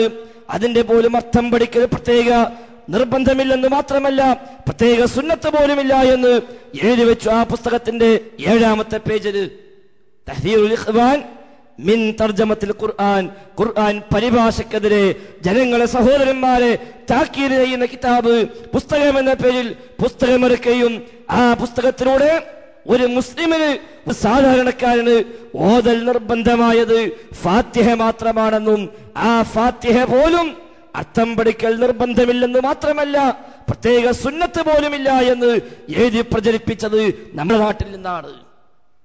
പൗരോഹിത്യത്തിന്റെ ആവശ്യം അതാണ്. ഖുർആന്റെ അർത്ഥമറിയാത്ത, ഖുർആൻ ഓതാൻ പോലും അറിയാത്ത തലമുറകളായി മാറുക എന്നുള്ളത്. നമ്മുടെ നാടുകളിൽ, നമ്മുടെയൊക്കെ ചെറുപ്പകാലങ്ങളിൽ പോലും കുടിയോത്ത് എന്ന പേരിൽ നമ്മുടെ പലരുടെയും വീട്ടിൽ ഓതാൻ വേണ്ടി പ്രത്യേകം കരാറെടുത്ത് വന്നിരുന്ന ആളുകൾ നമ്മുടെ നാട്ടിലുണ്ടായിരുന്നുവെന്നുള്ളത് അറിയുന്നവരാണല്ലോ നാം. നമ്മുടെ പിതാക്കന്മാരോ പ്രപിതാക്കന്മാരോ ആയ ആളുകൾ, കഴിഞ്ഞകാല തലമുറകൾ, അവർക്ക് വിശുദ്ധ ഖുർആൻ ഓതാൻ പോലും അറിയില്ലായിരുന്നു. അന്നവിടെ ഖുർആൻ ഓതാനായി ചില കൂലിക്കാര് രംഗത്ത് വരികയും വീട് വീടാന്തരം കയ്യിലിറങ്ങി അവർ ഓതിക്കൊടുക്കുകയും ഏതെങ്കിലുമൊക്കെ പ്രത്യേകമായ നേട്ടമുണ്ടാകുമ്പോൾ ഭൗതികമായി വല്ല കൃഷി വിളവെടുക്കുകയോ അതല്ലെങ്കിൽ ഏതെങ്കിലും നിലക്കുമുള്ള അഭിവൃദ്ധി ഉണ്ടാവുകയോ ചെയ്യുമ്പോൾ അതിന്റെ ഒരു വിഹിതം അയാൾക്ക് കൂടി കൊടുത്ത് അതിലൂടെ ജീവിക്കുന്ന കുടിയോത്തുകാർ നമ്മുടെ നാട്ടിൽ നിന്ന് നാട് നീങ്ങിയിട്ട് കേവലം 10, 15, 20 കൊല്ലങ്ങളെ ആയിട്ടുള്ളൂ. ആളുകൾ ഖുർആൻ ഓതാൻ പഠിച്ചു, എല്ലാവർക്കും ഖുർആൻ ഓതാൻ പഠിഞ്ഞു. അപ്പൊ സ്വാഭാവികമായും കുടിയോത്തുകാര് കുടിയിൽ നിന്ന്, വീട്ടിൽ നിന്ന് മാറിപ്പോയി, അവർക്ക് സ്ഥാനമില്ലാതായി പോയി. അപ്പൊ ഖുർആൻ ഓതാൻ പോലും അറിയാത്ത ഒരു തലമുറയായി, ഒരു സമൂഹമായി ഈ സമൂഹം അധപതിക്കലാണ്. പൗരോഹിത്യത്തിന്റെ ആവശ്യം അങ്ങനെ ഖുർആനുമായി ബന്ധമില്ലാതെ, ഹദീസുമായി ബന്ധമില്ലാതെ, ഹദീസ് എന്നാൽ എന്താണെന്ന് പോലും അറിയാത്ത ആളുകളാണ് ഇന്നും മുസ്ലിം സമുദായത്തിൽ ഭൂപക്ഷം എന്ന് പറഞ്ഞാൽ ആർക്ക് അഭിപ്രായ വ്യത്യാസം ഉണ്ടാവുക. എന്താ ഹദീസ് എന്ന് ചോദിച്ചാൽ സാധാരണക്കാരിൽ എത്ര പേർക്കറിയും? ആ ഹദീസിൽ തന്നെ സ്വീകാര്യമായതും അസ്വീകാര്യമായതും സ്വഹീഹും ദഈഫും എന്നൊക്കെയുള്ള പദപ്രയോഗങ്ങൾ പോലും അടുത്ത കാലങ്ങളിലാണല്ലോ നമ്മുടെ നാടുകളിൽ വ്യാപകമായി ഉപയോഗിക്കപ്പെടാൻ പോലും തുടങ്ങിയത്. അതിനു മുമ്പ് ആ പദപ്രയോഗം പോലും പരിചയമില്ലായിരുന്നു. ഇപ്പോഴും ചില മനുഷ്യന്മാര് പറയാറുണ്ട്, എന്താ അല്ലാഹു റസൂല് പറഞ്ഞാ പിന്നെ അതിന് പിന്നെ ദഈഫ് ഉണ്ടോ എന്നാ ഇപ്പൊ അടുത്തൊരു മുസ്ലിയാർ ചോദിച്ചത്. അല്ലാഹു റസൂല് പറഞ്ഞാല് പിന്നെണ്ടോ ദഈഫ്? റസൂൽ പറഞ്ഞോ ഇല്ലേ എന്ന് സ്ഥിരപ്പെടാത്തതാണ് എന്ന വിഷയം പോലും അറിയാതെ, അല്ലെങ്കിൽ മറച്ചു വെച്ചുകൊണ്ട് ആ രൂപത്തിൽ സമുദായത്തെ ചൂഷണം ചെയ്യാനാണ് പൗരോഹിത്യം ശ്രമിച്ചുകൊണ്ടിരിക്കുന്നത്. നമ്മുടെ നാടുകളിൽ ഇല്ലാത്ത എത്രയെത്ര കള്ളക്കഥകൾ ഹദീസുകളായി പ്രചരിച്ചു. വിശുദ്ധ ഖുർആന്റെ ആയത്തുകൾക്ക് സ്വന്തം വക വ്യാഖ്യാനങ്ങള്, ദുർവ്യാഖ്യാനങ്ങള്, ഇല്ലാത്ത അർത്ഥങ്ങള് എത്രയാണ് നമ്മുടെ നാടുകളിൽ ഇത്തരക്കാർ പറഞ്ഞു പ്രചരിപ്പിച്ചത്. എല്ലാ വെള്ളിയാഴ്ചയും നമ്മുടെ നാടുകളിലെ പള്ളികളിൽ ഓടിക്കൊണ്ടിരിക്കുന്ന ഖുത്ബയുടെ മുന്നോടിയായുള്ള മഅശറ വിളി എന്ന വിളിയുണ്ടല്ലോ, ആ വിളിയുടെ എല്ലാ വെള്ളിയാഴ്ചയും ആവർത്തിച്ച് പറഞ്ഞുകൊണ്ടിരിക്കുന്ന ഒരു കളവുണ്ട്. ഇപ്പോൾ നമ്മുടെ നാട്ടിൽ അത് ആവർത്തിച്ചു കൊണ്ടിരിക്കുന്നു. ഒരുപാട് മുസ്ലിയാക്കന്മാർ കേട്ടുകൊണ്ടിരിക്കെ, ഖതീബ് കേൾക്കാനുണ്ടായിരിക്കെ, അവിടുത്തെ മുഅല്ലിന് എല്ലാ വെള്ളിയാഴ്ചയും ആ കളവ് ആവർത്തിക്കുകയാണ്. എന്താ പറയുന്നത്? റവൽ ബുഖാരി വ മുസ്ലിം അൻ അബീ ഹുറൈറത عن النبي صلى الله عليه وسلم أنه قال إذا صعد الخطيب على المنبر فلا يتكلمن أحد فمن تكلم فقد لغى ومن لغى فلا جمعة له. ഇത് കേൾക്കാത്തവർ നമ്മിലൊരു പക്ഷേ ഉണ്ടാവണമെന്നില്ല. എല്ലാ വെള്ളിയാഴ്ചയും ഒട്ടുമിക്ക സുന്നി പള്ളികളിലും ഇപ്പോഴും പറഞ്ഞുകൊണ്ടേയിരിക്കുന്നു. എന്താ പറയുന്നത്? റവൽ ബുഖാരി വ മുസ്ലിം, ബുഖാരിയും മുസ്ലിമും ഉദ്ധരിച്ചിരിക്കുന്നു. അൻ അബീ ഹുറൈറത, അബൂ ഹുറൈറ തങ്ങളിൽ നിന്ന്, അനിൻ നബി സ്വല്ലല്ലാഹു അലൈഹി വസല്ലം അന്നഹു ഖാൽ, നബി തങ്ങൾ പറഞ്ഞുവെന്ന് അബൂ ഹുറൈറ പറഞ്ഞിരിക്കുന്നു എന്ന് ബുഖാരിയിലും മുസ്ലിമിലും ഉണ്ട്. എന്താ പറഞ്ഞത്? ഇദാ സുഇദൽ ഖതീബ് അലൽ മിംബരി ഫലാ യതകല്ലമൻ അഹദ്. ഖതീബ് മിംബറിൽ കയറി കഴിഞ്ഞാൽ ഒരാളും സംസാരിക്കാൻ പാടില്ല. ഫമൻ തകല്ലമ ഫഖദ് ഗാ, വല്ലവനും സംസാരിച്ചാൽ അവൻ പിഴച്ചുപോയി. അങ്ങനെ പിഴച്ചു പോയാൽ അവന് ജുമുഅയില്ല എന്ന് നബി തങ്ങൾ പറഞ്ഞുവെന്ന് അബൂ ഹുറൈറ പറഞ്ഞു എന്ന് ബുഖാരി മുസ്ലിം ഉദ്ധരിക്കുന്നുവെന്നാണ് എല്ലാ വെള്ളിയാഴ്ചയും പറയാറുള്ളത്. സമാനമായ ആശയം ഉൾക്കൊള്ളുന്ന റിപ്പോർട്ടുകൾ, ഹദീസുകൾ ബുഖാരി മുസ്ലിം അടക്കമുള്ള കിതാബിൽ ഉണ്ട് എന്ന് ശരി തന്നെയാണ്. പക്ഷെ ഇങ്ങനെ ഒരു ഹദീസ്, ഇദാ സുഇദൽ ഖതീബ് അലൽ മിംബരി ഫലാ യതകല്ലമൻ അഹദ് എന്നൊരു വാചകം, അത്തരമൊരു ഹദീസ് ബുഖാരിയിലോ മുസ്ലിമിലോ കാണുക സാധ്യമല്ല. പക്ഷെ എത്ര കാലമായി, എത്ര ആഴ്ചകളായി, എത്ര മാസങ്ങളും കൊല്ലങ്ങളുമായി നമ്മുടെ നാടുകളിൽ പള്ളികളിൽ വെച്ച് ഈ കളവ് നബിതങ്ങളുടെ പേരിൽ, അബൂ ഹുറൈറയുടെ പേരിൽ, ബുഖാരി മുസ്ലിമിന്റെ പേരിൽ ആവർത്തിച്ച് പറഞ്ഞുകൊണ്ടേയിരിക്കുന്നു. എത്രയോ വേദികളിൽ മുജാഹിദ് പണ്ഡിതന്മാർ ചോദിച്ചു, എവിടെ ബുഖാരിയിൽ, എവിടെ മുസ്ലിമിൽ ഇങ്ങനെ ഹദീസ് കാണിക്കാനാകുമോ എന്ന ചോദ്യം സഹിക്കവയ്യാതായപ്പോൾ അവസാനം ചില മുസ്ലിയാക്കന്മാര് സമാധാനിപ്പിക്കാൻ രംഗത്തിറങ്ങിയിട്ട് പറഞ്ഞത് ബുഖാരിയിലും മുസ്ലിമിലും അത് കാണുന്നില്ല എന്ന് കരുതിയിട്ട് നമ്മൾ തള്ളാൻ നിൽക്കണ്ടെന്ന. എത്രയെത്ര വലിയ വലിയ ഉസ്താദുമാര് മുമ്പിലുണ്ടാകുമ്പോ കാലങ്ങളായി ചൊല്ലിപ്പോരുന്നതല്ലേ, അപ്പൊ എവിടെങ്കിലും എന്തെങ്കിലും ഇല്ലാതിരിക്കൂലല്ലോ. അതുകൊണ്ട് നമ്മളിപ്പോ നോക്കി അന്ന് ബുഖാരി ആ സാധനം കാണുന്നില്ല, മുസ്ലിമിൽ ആ സാധനം കാണുന്നില്ല, പക്ഷേ നമ്മൾ തള്ളിക്കളയാൻ നിൽക്കണ്ട എന്ന് പറഞ്ഞ് ആ കളവിനെ ന്യായീകരിക്കുന്നിടത്താണ് ഇന്നും പൗരോഹിത്യമുള്ളത്. ശ്രദ്ധിക്കാൻ നിങ്ങൾക്ക് ആ രംഗം അവിടെ നിന്ന് ആരംഭിക്കാൻ. നമുക്ക് ഇങ്ങനെ ഏത് കളവും ന്യായീകരിച്ചൊപ്പിച്ച് ഈ സമുദായത്തെ ചൂഷണം ചെയ്യാനുള്ള പൗരോഹിത്യത്തിന്റെ ശ്രമങ്ങൾ തിരിച്ചറിയണമെന്ന് സൂചിപ്പിക്കാൻ ആമുഖമായി ഓർമ്മപ്പെടുത്തുന്നുവെന്ന് മാത്രം പറയട്ടെ. MP മുസ്തഫ അൽ ഫൈസി ആ ന്യായീകരിക്കുന്ന ഭാഗം നിങ്ങൾ ശ്രദ്ധിക്കുക. ചില പള്ളികളിൽ കാണാം അൽ ജുമുഅത്തു ഹജ്ജുൽ ഫുഖറാഇ വൽ മസാകീൻ വഈദുൽ മുഅ്മിനീൻ എന്ന് പറഞ്ഞിട്ട് വറവൽ ബുഖാരി വമുസ്ലിം അൻ അബീ ഹുറൈറ റളിയല്ലാഹു തആല അൻഹു അന്നഹു ഖാല റസൂലുള്ളാഹി സ്വല്ലല്ലാഹു അലൈഹി വസല്ലം ഇദാ സഅദൽ ഖതീബു അലൽ മിൻബർ ഫലാ യതകല്ലമു അഹദ് വമൻ തകല്ലമ ഫഖദ് ലഗാ വമൻ ലഗാ ഫലാ ജുമുഅത ല ഫസ്മഉ വഅൻസിതു റഹ്മക്കുമുല്ലാഹ്. ഇവിടെ ഇങ്ങനൊരു ഹദീസ് ബുഖാരിയും മുസ്ലിമും ഉദ്ധരിച്ചിട്ടുണ്ടോ? റവൽ ബുഖാരിയോ മുസ്ലിം, ബുഖാരിയും മുസ്ലിമും ഉദ്ധരിച്ചിരിക്കുന്നു. അൻ അബീ ഹുറൈറ റളിയല്ലാഹു തആല അൻഹു അന്നഹു ഖാല റസൂലുള്ളാഹി സ്വല്ലല്ലാഹു അലൈഹി വസല്ലം ഇദാ സഅദൽ ഖതീബു അലൽ മിൻബർ ഫലാ യതകല്ലമു അഹദ് വമൻ തകല്ലമ ഫഖദ് ലഗാ വമൻ ലഗാ ഫലാ ജുമുഅത ല. ഇത് യാതൊരു അന്തവുമില്ലാത്ത ഒരു വിവരവുമില്ലാത്ത കുറെ മുസ്ലിംമാര് കുറെ മൊല്ലാമാര് ഉണ്ടാക്കി തീർത്തതല്ലേ, ഇതിന് എവിടെയാണ് തെളിവ് എന്ന് ചോദിച്ച് വിമർശിക്കുന്നവരെ നമുക്ക് കാണാൻ സാധിക്കും. എന്നാൽ ഇത് തന്നെ വാളെടുക്കുമ്പോൾ പറഞ്ഞു കൊള്ളണം എന്നില്ല. ചില ആളുകൾ രക്ഷപ്പെടാൻ വേണ്ടി നബി സല്ലല്ലാഹു അലൈഹി വസല്ലം അന്നഹു ഖാല ഇദാ സഅദൽ ഖതീബു അലൽ മിൻബർ റുവിയ എന്ന് പറഞ്ഞ് രക്ഷപ്പെടാൻ സാധിക്കുന്നതാണ് വിചാരം. പക്ഷേ റവാന്ന് പറഞ്ഞാൽ എങ്ങനെ രക്ഷപ്പെടാൻ കഴിയില്ല, അതുപോലെ റുവിയ എന്ന് പറഞ്ഞാൽ രക്ഷപ്പെടാൻ കഴിയില്ല. റുവിയ എന്ന് പറഞ്ഞതിന് ശക്തിയായ അർത്ഥമാണല്ലോ. റുവിയ റിപ്പോർട്ട് ചെയ്യപ്പെട്ട് കഴിഞ്ഞു, ആരാണ് ചോദിക്കേണ്ട പ്രസക്തിയേ ഇല്ല, ആളെ പറയേണ്ട പ്രശ്നമേ ഇല്ല. റുവിയ സംഭവിച്ചു കഴിഞ്ഞു. ഇങ്ങനെ ഒരു വലിയ അർത്ഥം അവിടെയുണ്ട്, രക്ഷപ്പെടാൻ കഴിയില്ല. പക്ഷെ ഇവിടെ പല മഹല്ലുകളിലും ഇത് തുറന്നു വരുന്നു. ഇവിടെ നമുക്കെന്ത് ചെയ്യാൻ പറ്റും? ബുഖാരിയിൽ കാണുമ്പോൾ അല്ലെങ്കിൽ മുസ്ലിമിൽ കാണുമ്പോൾ, ഇന്ന് ബുഖാരിയും മുസ്ലിമും നമുക്ക് കാണാൻ കഴിയുന്ന ഗ്രന്ഥങ്ങളാണ്. കുറച്ചു കാലം കഴിഞ്ഞാൽ എല്ലാം CD-യിലായിരിക്കും. വമ്പിച്ച അപകടമാണ് ഇവിടെ വരാൻ പോകുന്നത്, വമ്പിച്ച അപകടം. അള്ളാഹു കാത്തു രക്ഷിക്കട്ടെ. ഏതായാലും പടച്ചവനാവിന്റെ ദീനെ സംരക്ഷിക്കും. ബുഖാരിയും മുസ്ലിമും നമ്മുടെ മുമ്പിലുണ്ട്, ഈ ഹദീസ് കാണുന്നില്ല. പക്ഷെ എന്ത് ചെയ്യാം? അവിടെ തള്ളി പറയണോ? അതല്ല നമ്മുടെ വിഷയം, അത് നമ്മുടെ ഭാഗമല്ല. ഒരു വാക്ക് ഒരു മൂമിൻ പറഞ്ഞാൽ ചുരുങ്ങിയത് 70 വിശദീകരണമെങ്കിലും നൽകി അത് ശരിയാണെന്ന് വെക്കാൻ ശ്രമിക്കണം.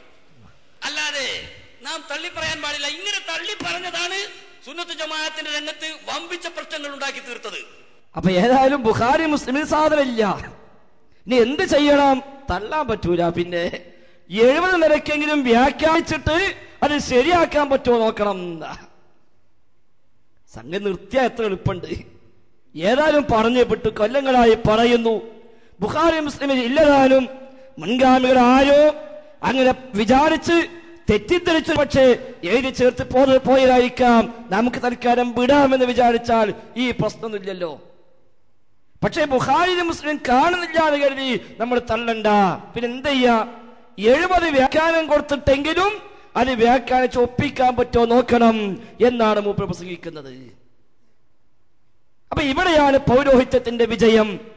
സമൂഹത്തിന് അറിയില്ല എന്താ ഹദീസ്, എന്താ ആയത്ത്, എന്താണ് ബുഖാരി, എന്താ മുസ്ലിം. ഇന്നിപ്പോ നമ്മുടെ നാട്ടിൽ ബുഖാരി എന്ന് പറഞ്ഞാല് ഇമാം ബുഖാരിനേക്കാളും സ്ഥാനം മലപ്പുറത്തെ ബുഖാരിക്ക. ഇമാം ബുഖാരിക്ക് പിന്നെ ഉള്ളൂ. 42ാമത്തെ പേരക്കുട്ടിയാണ് ഉപ്പാപ്പനേക്കാളും മേലക്കുന്നത്. അപ്പൊ ഏതായിരുന്നാലും സമൂഹത്തിന്റെ ഈ അറിവില്ലായ്മ അത് ചൂഷണം ചെയ്തുകൊണ്ടിരിക്കുന്നു. എന്നിട്ട് എല്ലാവരും കൂടുന്ന പള്ളിയിൽ വെച്ച് എല്ലാ വെള്ളിയാഴ്ചയും ഈ കളവ് ആവർത്തിച്ചു പ്രഖ്യാപിച്ചു കൊണ്ടിരിക്കുന്നു. ചോദ്യം ചെയ്യാൻ ആളില്ല, ന്യായീകരിച്ച് ഒപ്പിച്ച് അതും ന്യായീകരിക്കാതെ. അതേപോലെ സമാനമായി നമ്മുടെ നാടുകളിൽ ഇക്കഴിഞ്ഞ 1-2 മാസമായി വ്യാപകമായി പ്രചരിക്കുന്ന മറ്റൊരു റിപ്പോർട്ടുണ്ട്. സാമ്പിൾ ഇങ്ങനെ രണ്ടും ആമുഖമായി പറഞ്ഞു പോവാ. നബിയെ താങ്കളിലായിരുന്നുവെങ്കിൽ ഈ ലോകം തന്നെ സൃഷ്ടിക്കപ്പെടുമായിരുന്നില്ല, ഞാൻ പടക്കുമായിരുന്നില്ല എന്ന് പടച്ച റബ്ബ് പറഞ്ഞുവെന്ന് പറഞ്ഞുകൊണ്ട് ഒരു ഹദീസ് നബിതങ്ങളുടെ പേരിൽ റബ്ബിന്റെ പേരിൽ എല്ലാം വ്യാജമായി പ്രചരിപ്പിച്ച് നാട് നീളെ ഇന്നും അത് പ്രചരിച്ചു കൊണ്ടിരിക്കുന്നു. അല്ലാഹ് പറഞ്ഞുവെന്നാണ് നബിയോട്. അപ്പൊ അള്ളാന്റെയും പേരിൽ റസൂലാന്റെയും പേരിലാണ് ഈ കളവ് പ്രചരിക്കുന്നത്.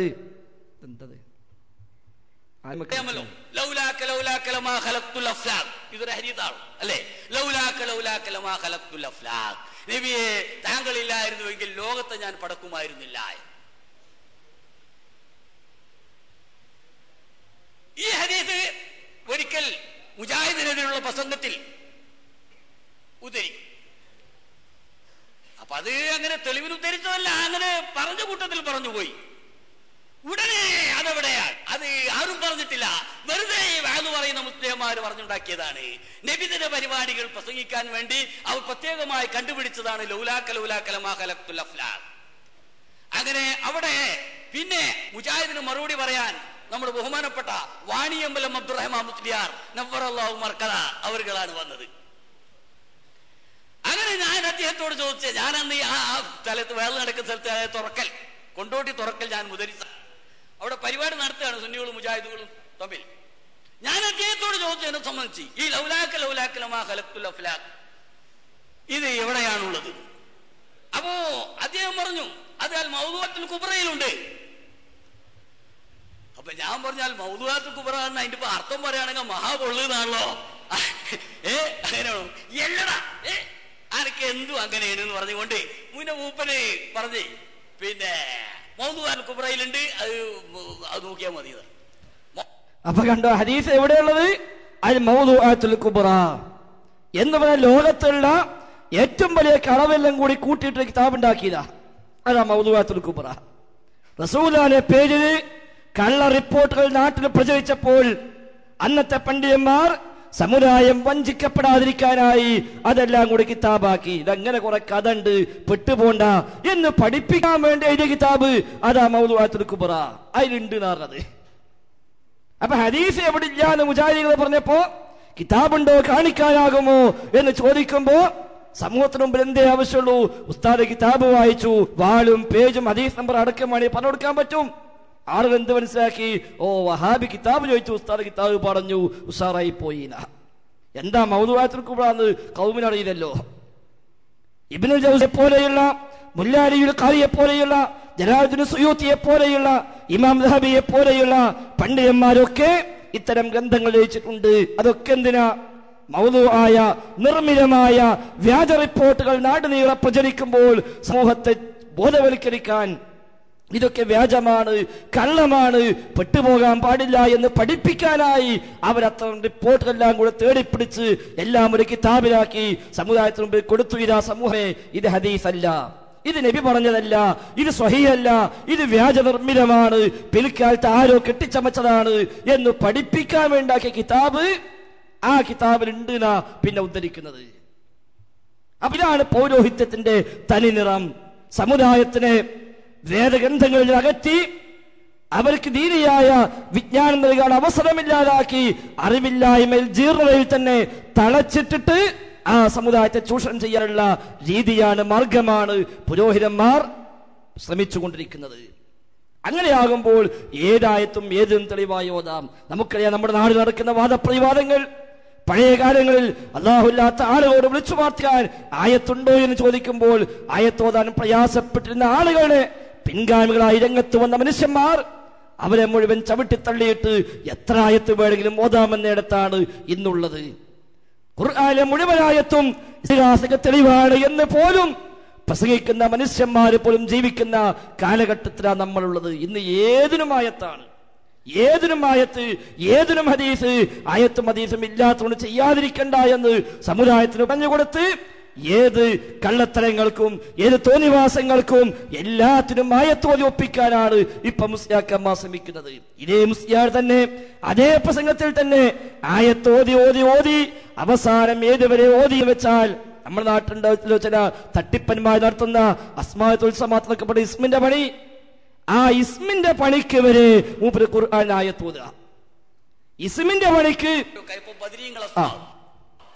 ബദരീങ്ങൾ അസ്മാ എന്ന് പറഞ്ഞാൽ വളരെ മഹത്വമുള്ള, അത് ബദ്ർമാലയോടും ബദ്ർ ബൈത്തിനോടും ബദ്ർ മൗലൂദോടും മുസ്ലിം ലോകത്ത് വലിയ ഒരു ബഹുമാനമാണ്.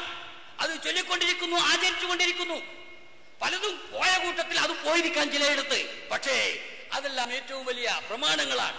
ആ നബിക്ക് അല്ലാഹു തആല അസ്മാവ് പഠിപ്പിച്ചു. എന്താ അസ്മാ? കൊട്ടക്കൈ, മറ്റേ കൈ, മറിച്ചേ കൈ, ഇങ്ങനെ കുറെ അസ്മാ. അതുകൊണ്ടെന്താ? അതുകൊണ്ട് മാറുമെന്നാ. പക്ഷേ അത് തള്ളിപ്പറയുകയല്ല. ലോകത്തിന്റെ ആദ്യഘട്ടമാണ്, കൊട്ടക്കയിൽ ആരംഭിക്കുന്ന കാലമാണ്, അത് പറഞ്ഞേ തീരൂ. പക്ഷേ ഇമാം ജമഖ്ശരി പറയുന്നു, അല്ലാഹു തആല ആത്മാക്കളെ പഠിപ്പിച്ചു. ആ ആത്മാക്കളുമായി ബന്ധപ്പെട്ട ഭൗതിക ഗുണങ്ങളെയും പാരത്രിക ഗുണങ്ങളെയും എല്ലാം പഠിപ്പിച്ചു. എല്ലാം പഠിപ്പിച്ചു എന്ന ആദമൽ ആത്മാ കുല്ലഹ. അതാണ്, അതിൽ നിന്നാണ് യഥാർത്ഥത്തിൽ അസ്മാവ് പോകുന്നത്. അസ്മാഉൽ സമാത്ത് പോകുന്നത് അതിൽ നിന്നാണ്. അത് മഹാത്മാക്കൾക്ക് നേരത്തെ പറഞ്ഞ അൽ കിതാബ് മുഖേന, എന്ന് വെച്ചാൽ ഇൽമു മിനൽ കിതാബ്, ആതാനിയൽ കിതാബ്, ഇങ്ങനെ പറഞ്ഞ പ്രവാചകന്മാർ അവരുടെ അനുയായികൾ മുഖേന അത് ലോകത്തിരിക്കാതായതാണ്. അത് ആ തുടർച്ചയിലായിരിക്കും. വെറുതെ ആരെങ്കിലും ചെയ്താൽ കുത്തി വരച്ചാൽ അതിന് ഫലം കിട്ടില്ല. അനാപനൗപത്തുള്ളവർ അത് നൽകണം, കൊടുക്കാൻ അർഹതയുള്ളവർ നൽകണം. അവരിൽ നിന്ന് വാങ്ങിയാൽ അത് അത്ഭുതം തെട്ടിക്കും. ഇതല്ലേ അപ്പൊ കണ്ടോ, 4-5 ആയത്താണ് ഈ ഇസ്മിന്റെ പണിക്ക് മൂപ്പര് ഒപ്പിച്ചത്. ആദം നബി സ്വല്ലല്ലാഹു അലൈഹി വസല്ലം തുടങ്ങി വെച്ചു വന്ന ഇത് കേൾക്കുമ്പോ തോന്നുക വഅല്ലമ ആദമൽ അസ്മാഅ കുല്ലഹാ എന്ന ആയത്ത് ഓതിയിട്ട് അവിടുന്ന് പോകുന്നത് അസ്മാഉൽ സമാത്ത്. അപ്പൊ ആദം നബിക്ക് ഏർപ്പാട് അതായിരുന്നു. ആദം നബിക്കുള്ള ഏർപ്പാട് ഇസ്മിന്റെ പണിയാ. അവിടെ ഇങ്ങോട്ട് തുടങ്ങിയിട്ട് അങ്ങനെ നൗബത്തായി അവിടെ ഇങ്ങനെ കൈമാറി കൈമാറി കൈമാറി ഇജാദത്ത് വഴി പോന്നതാണ് എന്ന് സമുദായത്തെ തെറ്റിദ്ധരിപ്പിക്കുക. ഇതൊക്കെ ഇവിടെ എന്തുകൊണ്ട് നടക്കുന്നത്? സമൂഹത്തിന് വേദഗ്രന്ഥം അറിയാത്തത് കൊണ്ട്.